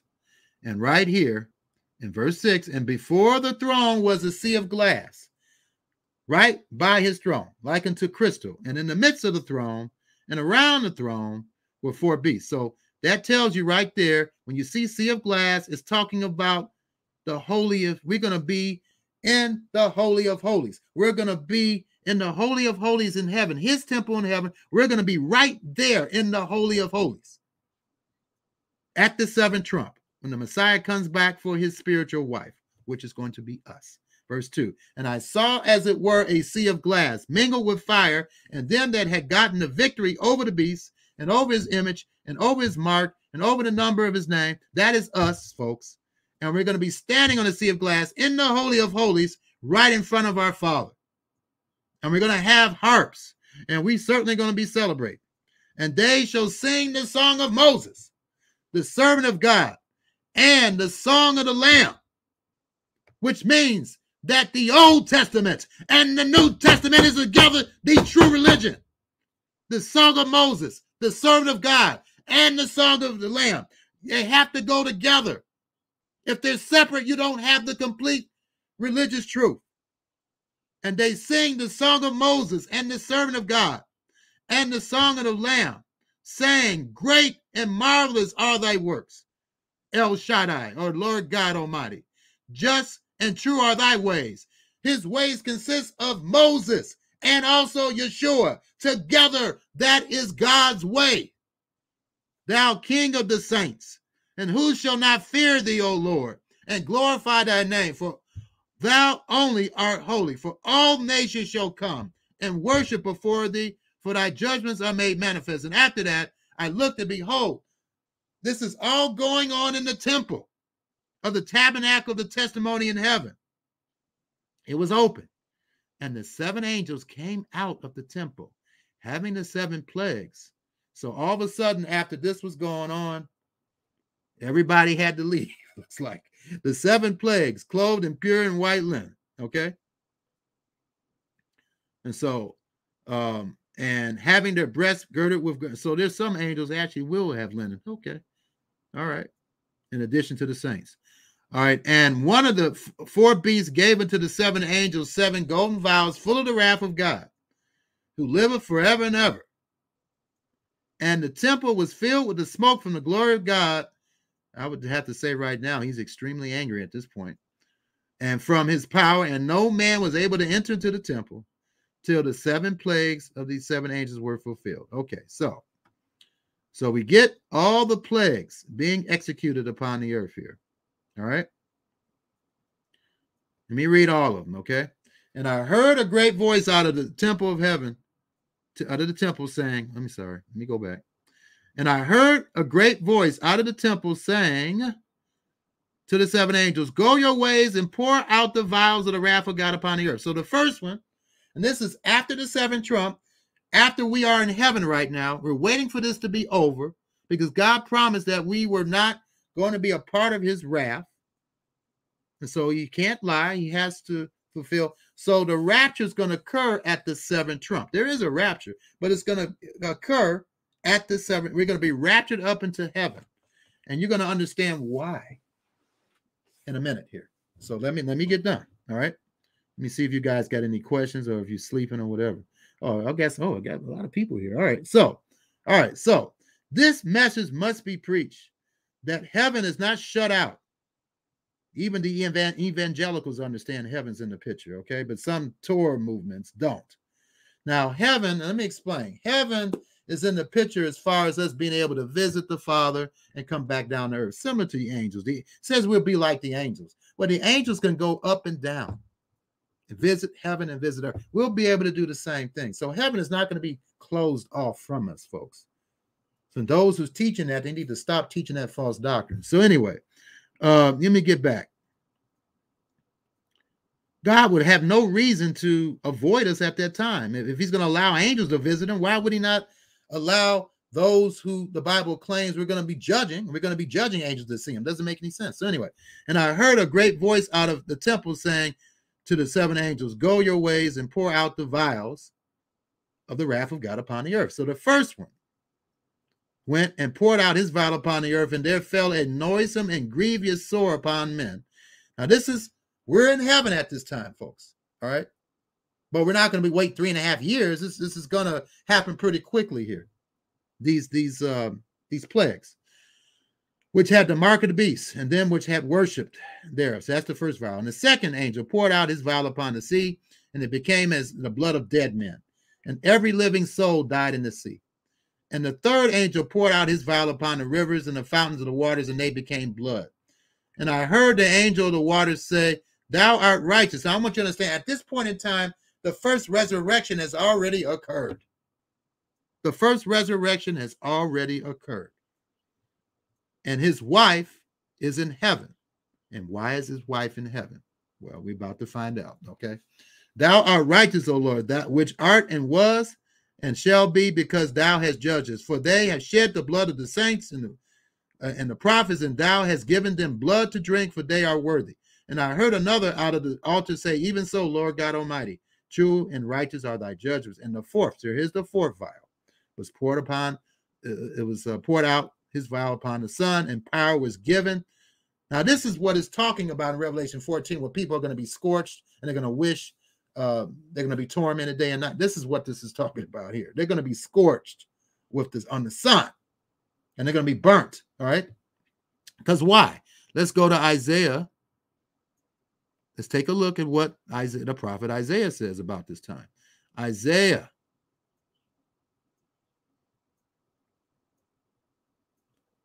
For behold, the Lord will come with fire. He ain't going to come with water this time. He's going to come with fire and with chariots like a whirlwind to render his anger. Now, remember that scripture when we go to Zechariah 14. I'm certainly going to go to Zechariah 14 because it has the Festival of Tabernacles surrounded by it. And so this is certainly a message that we should preach during the Festival of Tabernacles about his second coming and the detail and specifics of it. So anyway, verse 15. For behold, the Lord will come with fire and with chariots like a whirlwind to render his anger with fury and his correction with flames of fire. For by fire and by sword will the Lord plead with all flesh. Remember Zechariah 14 when we go over that whole chapter, in particular, the plague that God is going to execute. It's going to be something that certainly has something to do with fire. Okay. And the slain of the earth, the Lord shall be many. So let's go back. Let's go back to the book of Revelation here. Then we have the fourth vial, right? All right. So you have the scorching of the men, and then the men were scorched with great. They're getting burnt up alive here. And they blaspheme the name. And so here we go again. People are going to be so wicked at this time. They're going to be so wicked that they're going to be blaspheming the name of God. Now let's go back to Revelation 11, let's understand something, because I know this is hardly ever preached about mankind's mental state at this time. Okay. So when this is announced at the seventh trump, when he resurrects his wife, okay, the saints, the nations are going to be angry.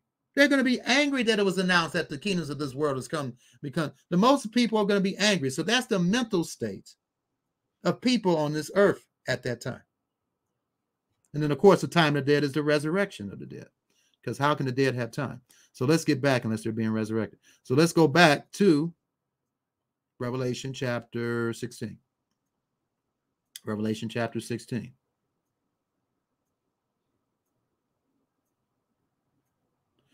All right, so the men were scorched with great heat and blasphemed the name of the master, which had power over these plagues. They're plagues. And they repented not to give him glory. And the fifth angel poured out. So the reason why, see, let's understand something. He does this because he's hoping that you repent. That's the reason why he punishes. He wants you to change. And so the punishments is a great motivator to get you changed, but you can still refuse. And unfortunately, some are going to refuse. That's why there's a lake of fire. But most people are going to repent because most people don't want to go through suffering. So verse 10, and the fifth angel poured out his vial upon the seat of the beast, and his kingdom was full of darkness, and they gnawed their tongues in pain, and they blasphemed the God of heaven because of their pains. They didn't repent. And their sores and repented not, so they didn't want to repent again. So God's going to continue with the punishment. And the sixth angel poured out his vial upon the great river Euphrates. That's in the area of Iraq right now. People are wondering where those angels are chained, where they are in. Okay, you're about to find out those evil angels, some of them are near the river Euphrates. Okay. And the water, therefore, was dried up that the ways of the kings of the east might be prepared. And I saw three unclean spirits like frogs come out of the mouth of the dragon, out of the mouth of the beast, and in the mouth of the false prophet. For they are the spirits of devils working miracles. Okay? And so all these unclean, right here, let's go to this. And the sixth angel poured out his vial upon a great river Euphrates, and the water therefore was dried up that the way of the kings of the east might be prepared. And I saw three unclean spirits like frogs come out of the mouth of the dragon, out of the mouth of the beast, and the mouth of the false prophet. For they are the spirits of devils, working miracles, going forth into the kings of the earth, of the whole earth, to gather them to the great battle, the great day of God Almighty. And I just read this about this being associated with him coming as a thief in the night. Okay. And so that kind of tells you when he's going to come back and land his feet on the Mount of Olives. And then the angel poured out his vial, this seventh vial, the last one, is going to be the greatest plague ever, because it's going to cause the greatest earthquake. It's going to cause all the cities, all the mountains, and all the islands to be removed. Okay? All right, so let's go to Revelation chapter 19. And after these things, I heard a great voice out of heaven. And so we're talking about all the saints there in heaven. They're by God's throne right now. And it says right here, and a voice came out of the throne saying, praise our God, all ye his servants, and ye that fear him, small and great. So the reason why, folks, we're going to be whisked up into heaven, because we have to be officially married to the Lamb. All right. And verse 6. And there's going to be a celebration in heaven. Psalm 45 tells you that. Okay. It gives you another detailed description of that wedding. So Revelation 19, verse 6, and I heard, as it were, the voice of a great multitude. That's us. And we're going to have the voice of many waters, just like the Father and the Son. And as the voice of mighty thundering, saying, hallelujah, for the Lord God omnipotent reign. And we're going to be shouting that. Let us be glad and rejoice and give honor to him, for the marriage. This is all happening in heaven. The Lamb has come, and his wife has made herself ready. That means we have to get ourselves ready. And to her was granted that she should be arrayed in fine linen, clean and white, for the fine linen is the righteousness of the saints. And he said unto me, right, blessed are they which are called unto. So we're really being called to the marriage supper. Remember, he says, You can't get to the Father except by me. Well, this is what he's ultimately talking about, folks. If we hang on here, whether we die the next day with God's Spirit or we are one of the fortunate ones to be alive at the time of his second coming, we are going to be allowed to see the top, most powerful being in the universe, the Father, along with his great Son. And we're going to symbolically marry, not like, marriage on earth, but we're going to be associated with him as his wife, his spiritual wife. And it's going to happen in heaven, folks. That's why it's worth giving your life for this life. To be in that situation, it's worth dying for. It really is. And he said unto me, right, blessed are they which are called into the marriage supper of the Lamb. And he said unto me, these are the true sayings of God. And I fell at his feet to worship him. And he said unto me, see, thou do it not. I am thy fellow servant and thy brethren that have the testimony of Yeshua. Worship God. For the testimony of Yeshua is the spirit of prophecy, meaning that we understand the prophecies, or we should. And so, let's recap. The sign that he's going to come back is the heavenly signs. I'm going to show you a graph later on so you can visualize this. The heavenly signs, that's the sign that he's going to come back. But he's not going to come back into the earth's atmosphere to resurrect the saints until the seventh trump. When the seventh trump sound, he's going to come into the atmosphere, get us, and then we're going to all be with him. We're going to go back up to heaven to visit the Father for the first time personally. We're going to be by his throne, as I read to you in Revelation chapter 15. We are going to get married to him. All this is going to be occurring while the earth is going through those plagues, the 7 last plagues. All right. And so I saw heaven open, and behold, a white horse, and he that sat upon him was called Faithful and True. And in righteousness does he judge and make war. His eyes were as a flame of fire, and on his head were many crowns, and he had a name written that no man knew but he himself. And he was clothed with a vesture dipped in blood, which has a little Yom Kippur in it there. And his name is called the Word of God. And who do you think consists of the armies that followed him? It's a combination of the angels and also us, the saints of God. And the armies which were in heaven followed him upon white horses, because what? Fine linen is the righteousness of the saints, right? White and clean. And clothed in fine linen, white and clean. It's going to be us and the angels. Verse 15, and out of his mouth goeth a sharp sword, that with it he shall smite the nations, and he shall rule them with a rod of iron. He says that we will also rule with a rod of iron in the messages to the churches. And he treadeth the winepress. And let me explain what that is. The way that our people back in the wilderness and even during the first century and later on made wine, and made it through wine presses. They put grapes into the wine press, and the grapes would be crushed and produce juice. Well, this is another parable or analogy to show you how people are going to be destroyed that don't want to submit to him when he comes back. The fierceness and wrath of the Almighty God. And he on his vesture and on his thigh, and I want you to notice this, a name written, King of Kings. So he's not going to be the only king, and Lord of Lords. He's not going to be the only Lord. So he's going to be the ruler of all the kings and lords of the earth. The kings, other kings and lords of the earth are going to be us underneath him. All right. Verse 17.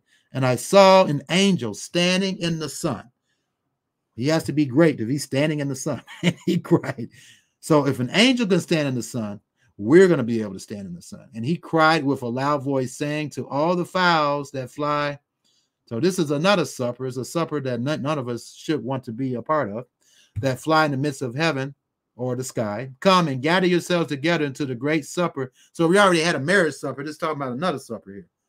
Unto the supper of the great God, that you may eat the flesh of kings, and the flesh of captains, and the flesh of mighty men, and the flesh of horses, and of them that sit on them, and the flesh of all men, free and bond, both small and great. But they're wicked, obviously. All right.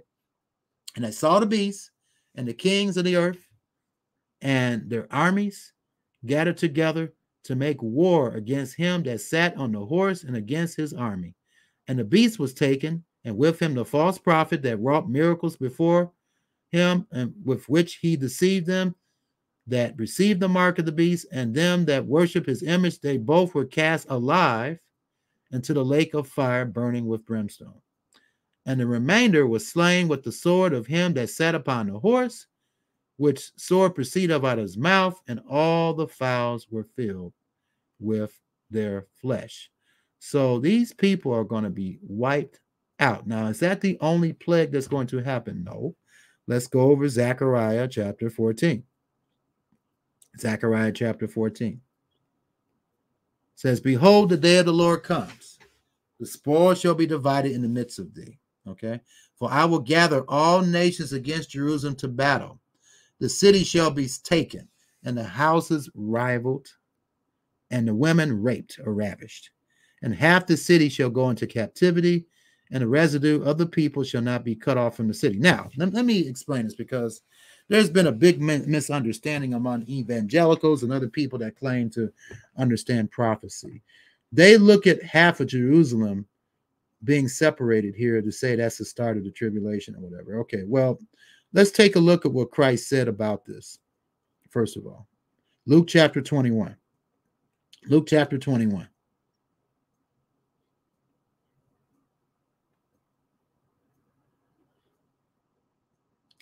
So he talks about the destruction of Jerusalem here in verse 20. And when you shall see Jerusalem compassed with armies, know that the abomination of desolation is near.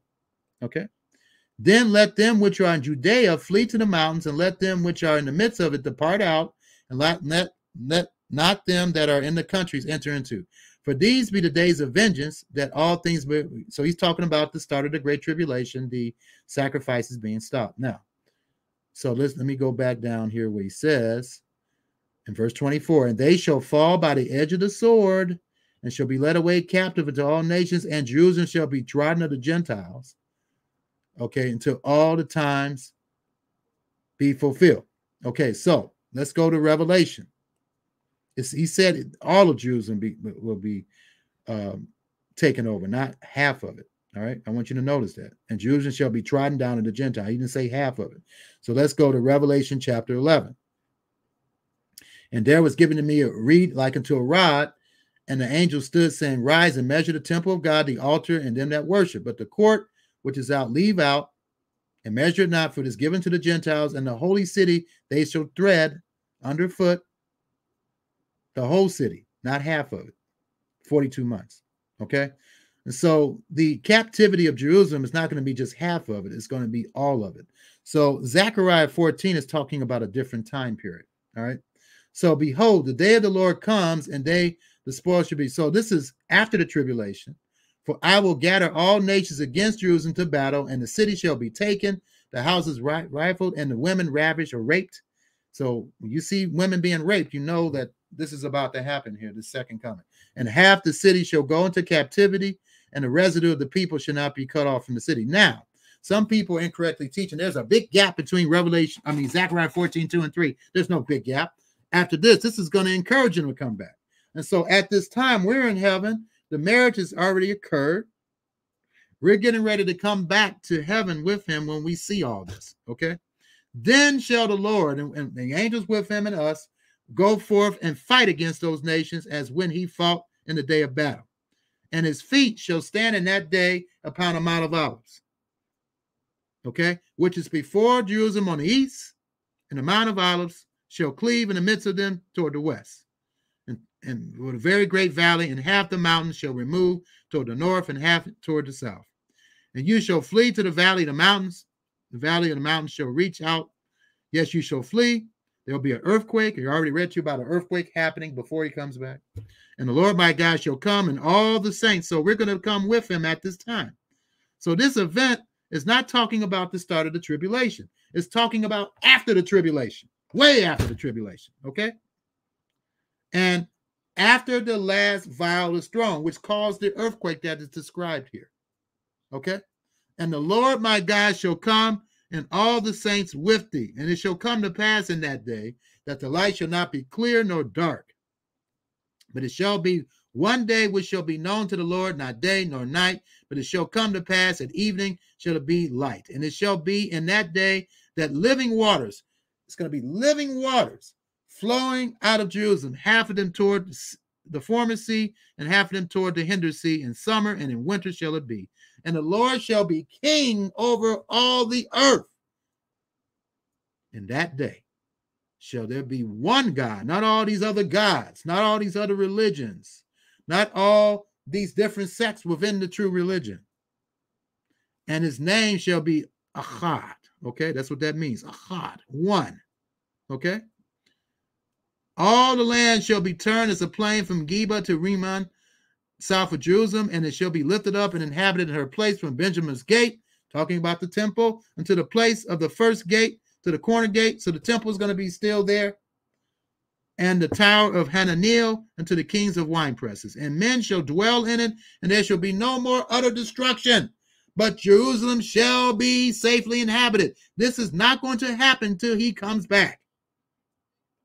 And this shall be the plague wherein the Lord will smite all people that have fought against Jerusalem. It has nothing to do with nuclear bombs, folks. Their flesh shall consume away, and this is when he comes back, shall consume away while they stand upon their feet, and their eyes shall consume away in their holes, and their tongue shall consume away in their mouth. That is a burning, a destruction by fire. And it shall come to pass in that day that a great tumult from the Lord shall be among them, and they shall lay hold every one on his hand of his neighbor, and his hand shall rise up against his neighbor. And Judah also shall fight at Jerusalem, and the wealth of all the heathen around about shall be gathered, gold and silver and apparel in great abundance. And so shall be the plague of the horse, of the mule, the camel, and of the ass, and all the beasts that shall be in these tents as this plague. So they'll all be burnt up too.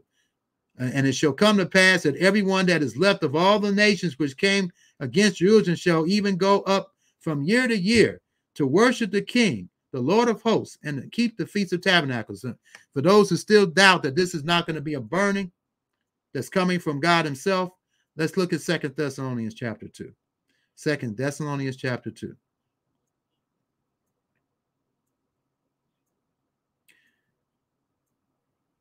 And so when he comes back, the beast is going to be consumed by God's glory. And then shall that wicked be revealed, whom the Lord shall consume with the spirit of his mouth, and shall destroy with the brightness of his coming.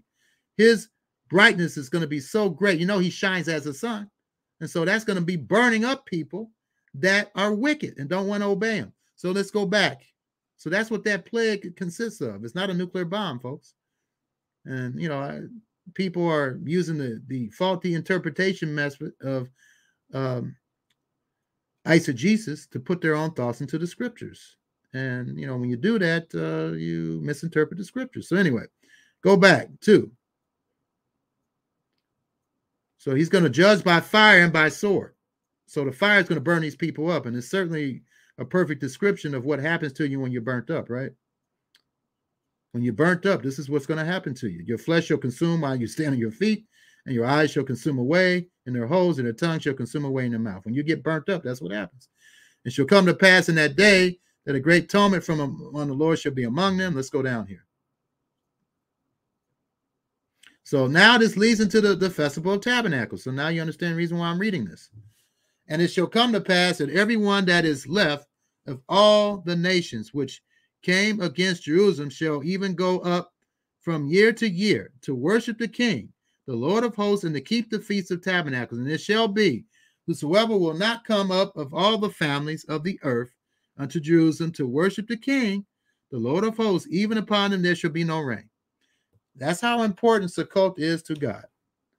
And it should be that important to us too. And if the family of Egypt go not up and come not that have no rain, there shall be the plague wherein the Lord will smite the heathen that come not up to keep the Feast of Tabernacles. This shall be the punishment of Egypt and the punishment of all nations that not come up to keep the Feast of Tabernacles.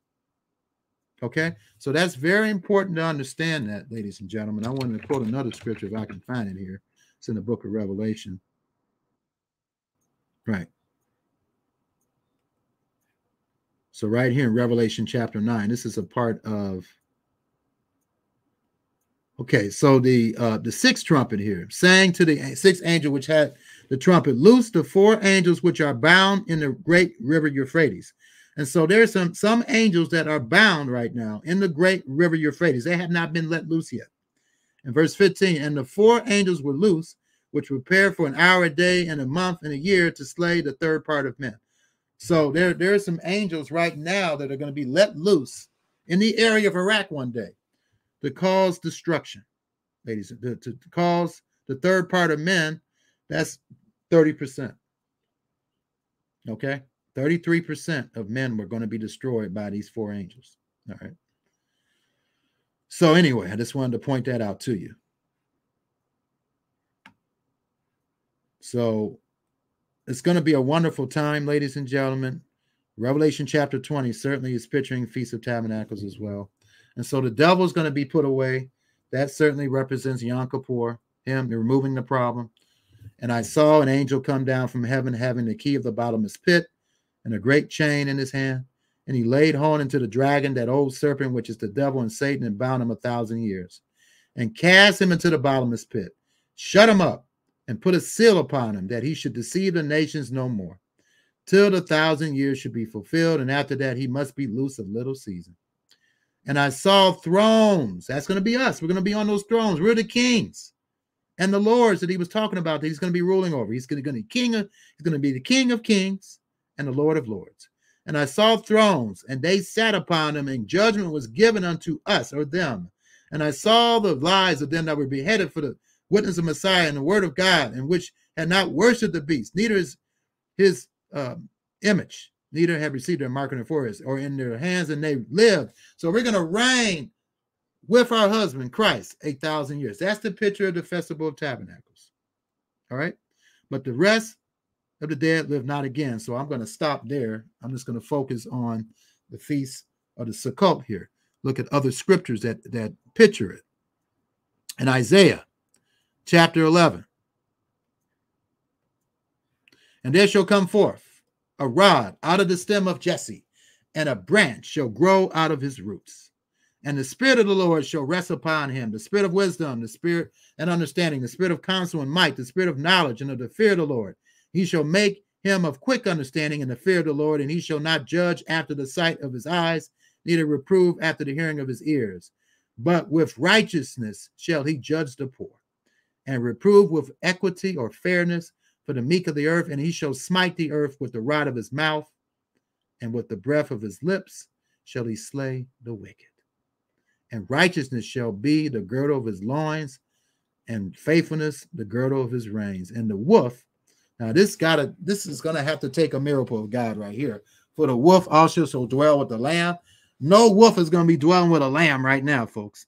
so that tells you how much things will change during the 1,000 years, which pictures the Festival of Tabernacles. The wolf also shall dwell with the lamb, and the leopard shall lie down with the kid, and the calf and the young lion and the fatling together, and the little child shall lead them. And the cow and the bear shall feed.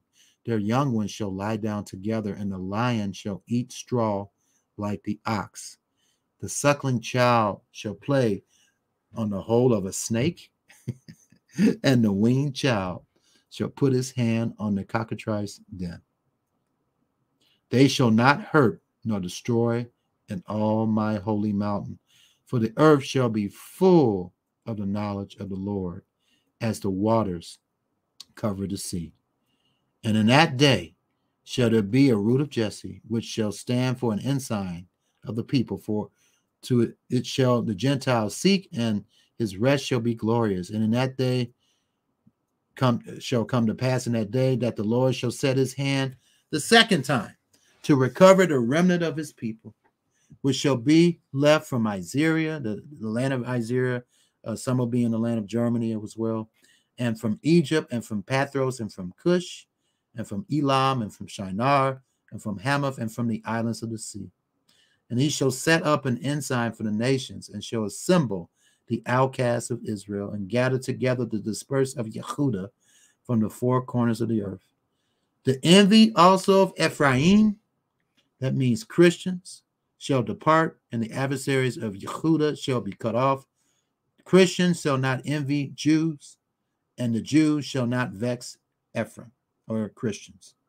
But they shall fly upon the shoulders of the Philistines toward the west. They shall spoil them together. So Jews and Christians are going to get along together because they're all going to believe the same thing. I'm looking forward to that. They shall lay their hand upon Edom and Moab, and the children of Ammon shall obey them. And the Lord shall utterly destroy the tongue of the Egyptian sea, and with his mighty wind shall he shake his hand over the river, and shall smite it in the seven streams, and make men go over dry shod. And there shall be a highway for the remnant of his people, which shall be left from Isaiah, like as it was to Israel on the day that he came out of Egypt. It's going to be a wonderful time, ladies and gentlemen. I am looking forward to when God comes back. Here's another one, a Sukkot scripture. The word that Isaiah, the son of Amos, saw concerning Judah and Jerusalem, it shall come in the last days. We're living in the last days today. And this is a prophecy that the temple will be built, which will trigger end-time events, will further trigger end-time events. That the mountain of the Lord's house shall be established in the top of the mountains, and shall be exalted above the hills, and all nations shall flow into it. And many people shall go and say, come ye, and let us go up to the mountain of the Lord, to the house of the God of Jacob. He will teach us his ways, and we will walk in his paths. For out of Zion shall go forth the law and the word from Jerusalem, and he shall judge among the nations, and shall rebuke many people, and they shall beat their swords into plowshares. Means that people are going to go back to being agrarian. They're going to own their own land. They're going to grow their own foods. They're not going to have to depend on the grocery stores. And their spirits in the pruning hooks. Nation shall not lift up sword against nation, neither shall they learn war anymore. What a beautiful, wonderful time. It's going to be a peaceful world. People are going to get along. And Christ's first fruits, the people who receive the Holy Spirit first before the majority of other people will during the second resurrection, they will be given rulership responsibilities. They will also, let me show you the potential. We will judge the world. We will help the Messiah judge the world. It says, do you not know that the saints shall judge the world? And we're going to judge the world. We're also going to judge angels. We're going to judge the world, and we're also going to judge angels. And here is a description also about what we're going to do in Proverbs. I think it's Psalm 148, 49, I think. Here we go. Yeah. Here we go. Let the saints be joyful in glory, and let them sing aloud upon their beds. So I guess we're going to have beds to relax in, not necessarily have to sleep in. But let the high praises of God be in their mouth, and a two-edged sword. So we're going to have a two-edged sword, not in our mouth, but in our hands. And we're going to execute vengeance upon the heathen and punishments upon the people. To bind their kings with chains and their nobles with fetters of iron. To execute upon them the judgment written. This honor have all his saints. And so in the book of Revelation, in closing, let's take a look at all we're going to receive if we just hang in there. Okay? Let's take a look at what we're going to receive. I'm not going to read the bad news here. I'm going to read the good news. Okay? So these are messages to all the churches. And so it says right here, he that have an ear, let him hear what the Spirit says unto the churches, or those who are filled with the Spirit of God right now. To him that overcometh will I give to eat of the tree of life. So we're going to have immortal life, which is in the midst of the paradise of God. So that's the first thing that we're going to get. Let's just look at the second thing we're going to get. He that has an ear. I hope you hear. Hear what the Spirit, which is another name, the Holy Spirit is synonymous with the Messiah and God the Father. Hear what the Spirit says unto the churches. He that overcomes shall not be hurt of the second death. So let's take a look at this again. So what's the third thing he's promising us? What's the third reward we get? He that has an ear, let him hear what the Spirit says unto the churches. To him that overcometh will I give to eat of the hidden manna, and will give him a white stone, and in the stone a new name. So we're all going to receive new names, which no man knoweth, saving he that receiveth. So only we're going to know that name. So anyway, let's continue on with all the blessings that we're going to get if we hold on. All right. So right here. So if we overcome, and he that overcometh and keepeth my works unto the end, to him will I give power over the nations.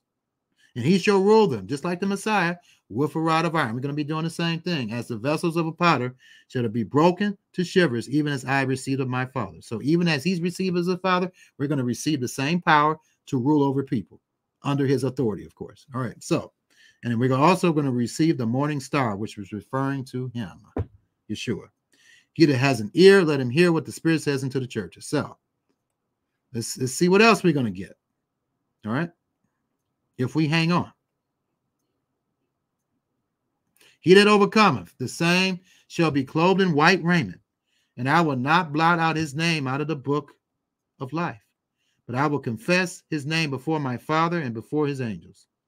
He that has an ear, let him hear what the Spirit says unto the churches. Okay, let's continue on here.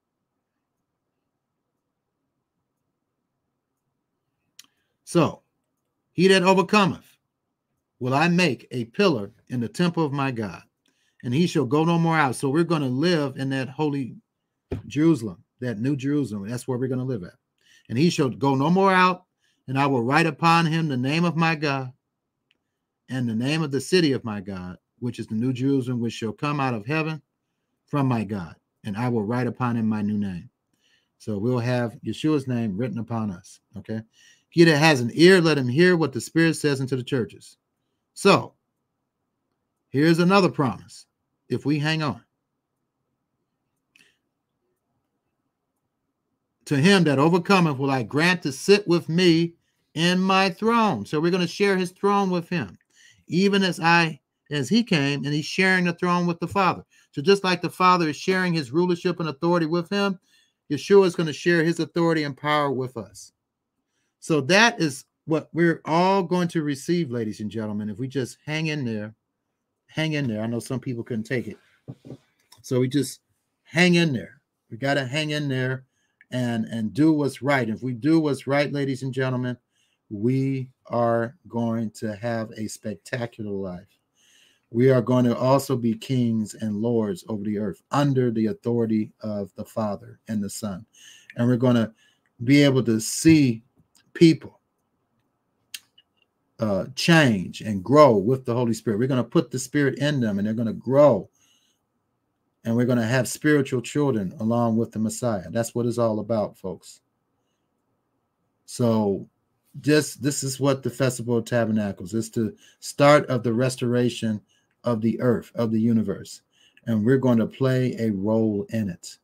And it's certainly not a time to think about surviving the tribulation. It's a time after the tribulation. Tribulation is over. Now it's time to clean up the earth, to renovate the earth. And so we're going to play a major role in that. So anyway, we're going to talk about what's going to happen to the rest of humanity. We're going to talk about that next Sunday. Hosanna Rabbah pictures that. And then, of course, on Monday, we're going to finish up on the holy day that pictures the new heavens and the new earth. All right, ladies and gentlemen. So for those who hung on in there, I appreciate you doing that. I know it's late, but I just got off here on some very inspired speaking here. So I'm going to go ahead and leave here. And you guys hang in there.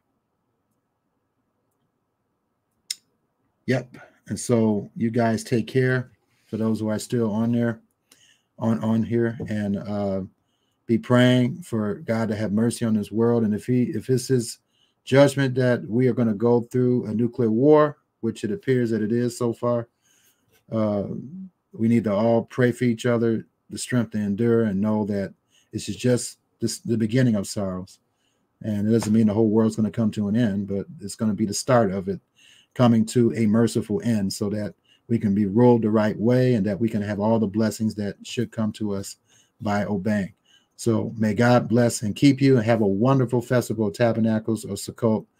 And I'll be with you again. I think my wife will be teaching the women this coming Thursday at 8:30, and then I'll be back on Friday night. And then I'm going to give a teaching on Sunday and on Monday. So you guys are going to get a lot of teaching. Also, I have teaching on Saturday at 10 o'clock a.m. Eastern Standard Time. Take care. Shabbat Shalom.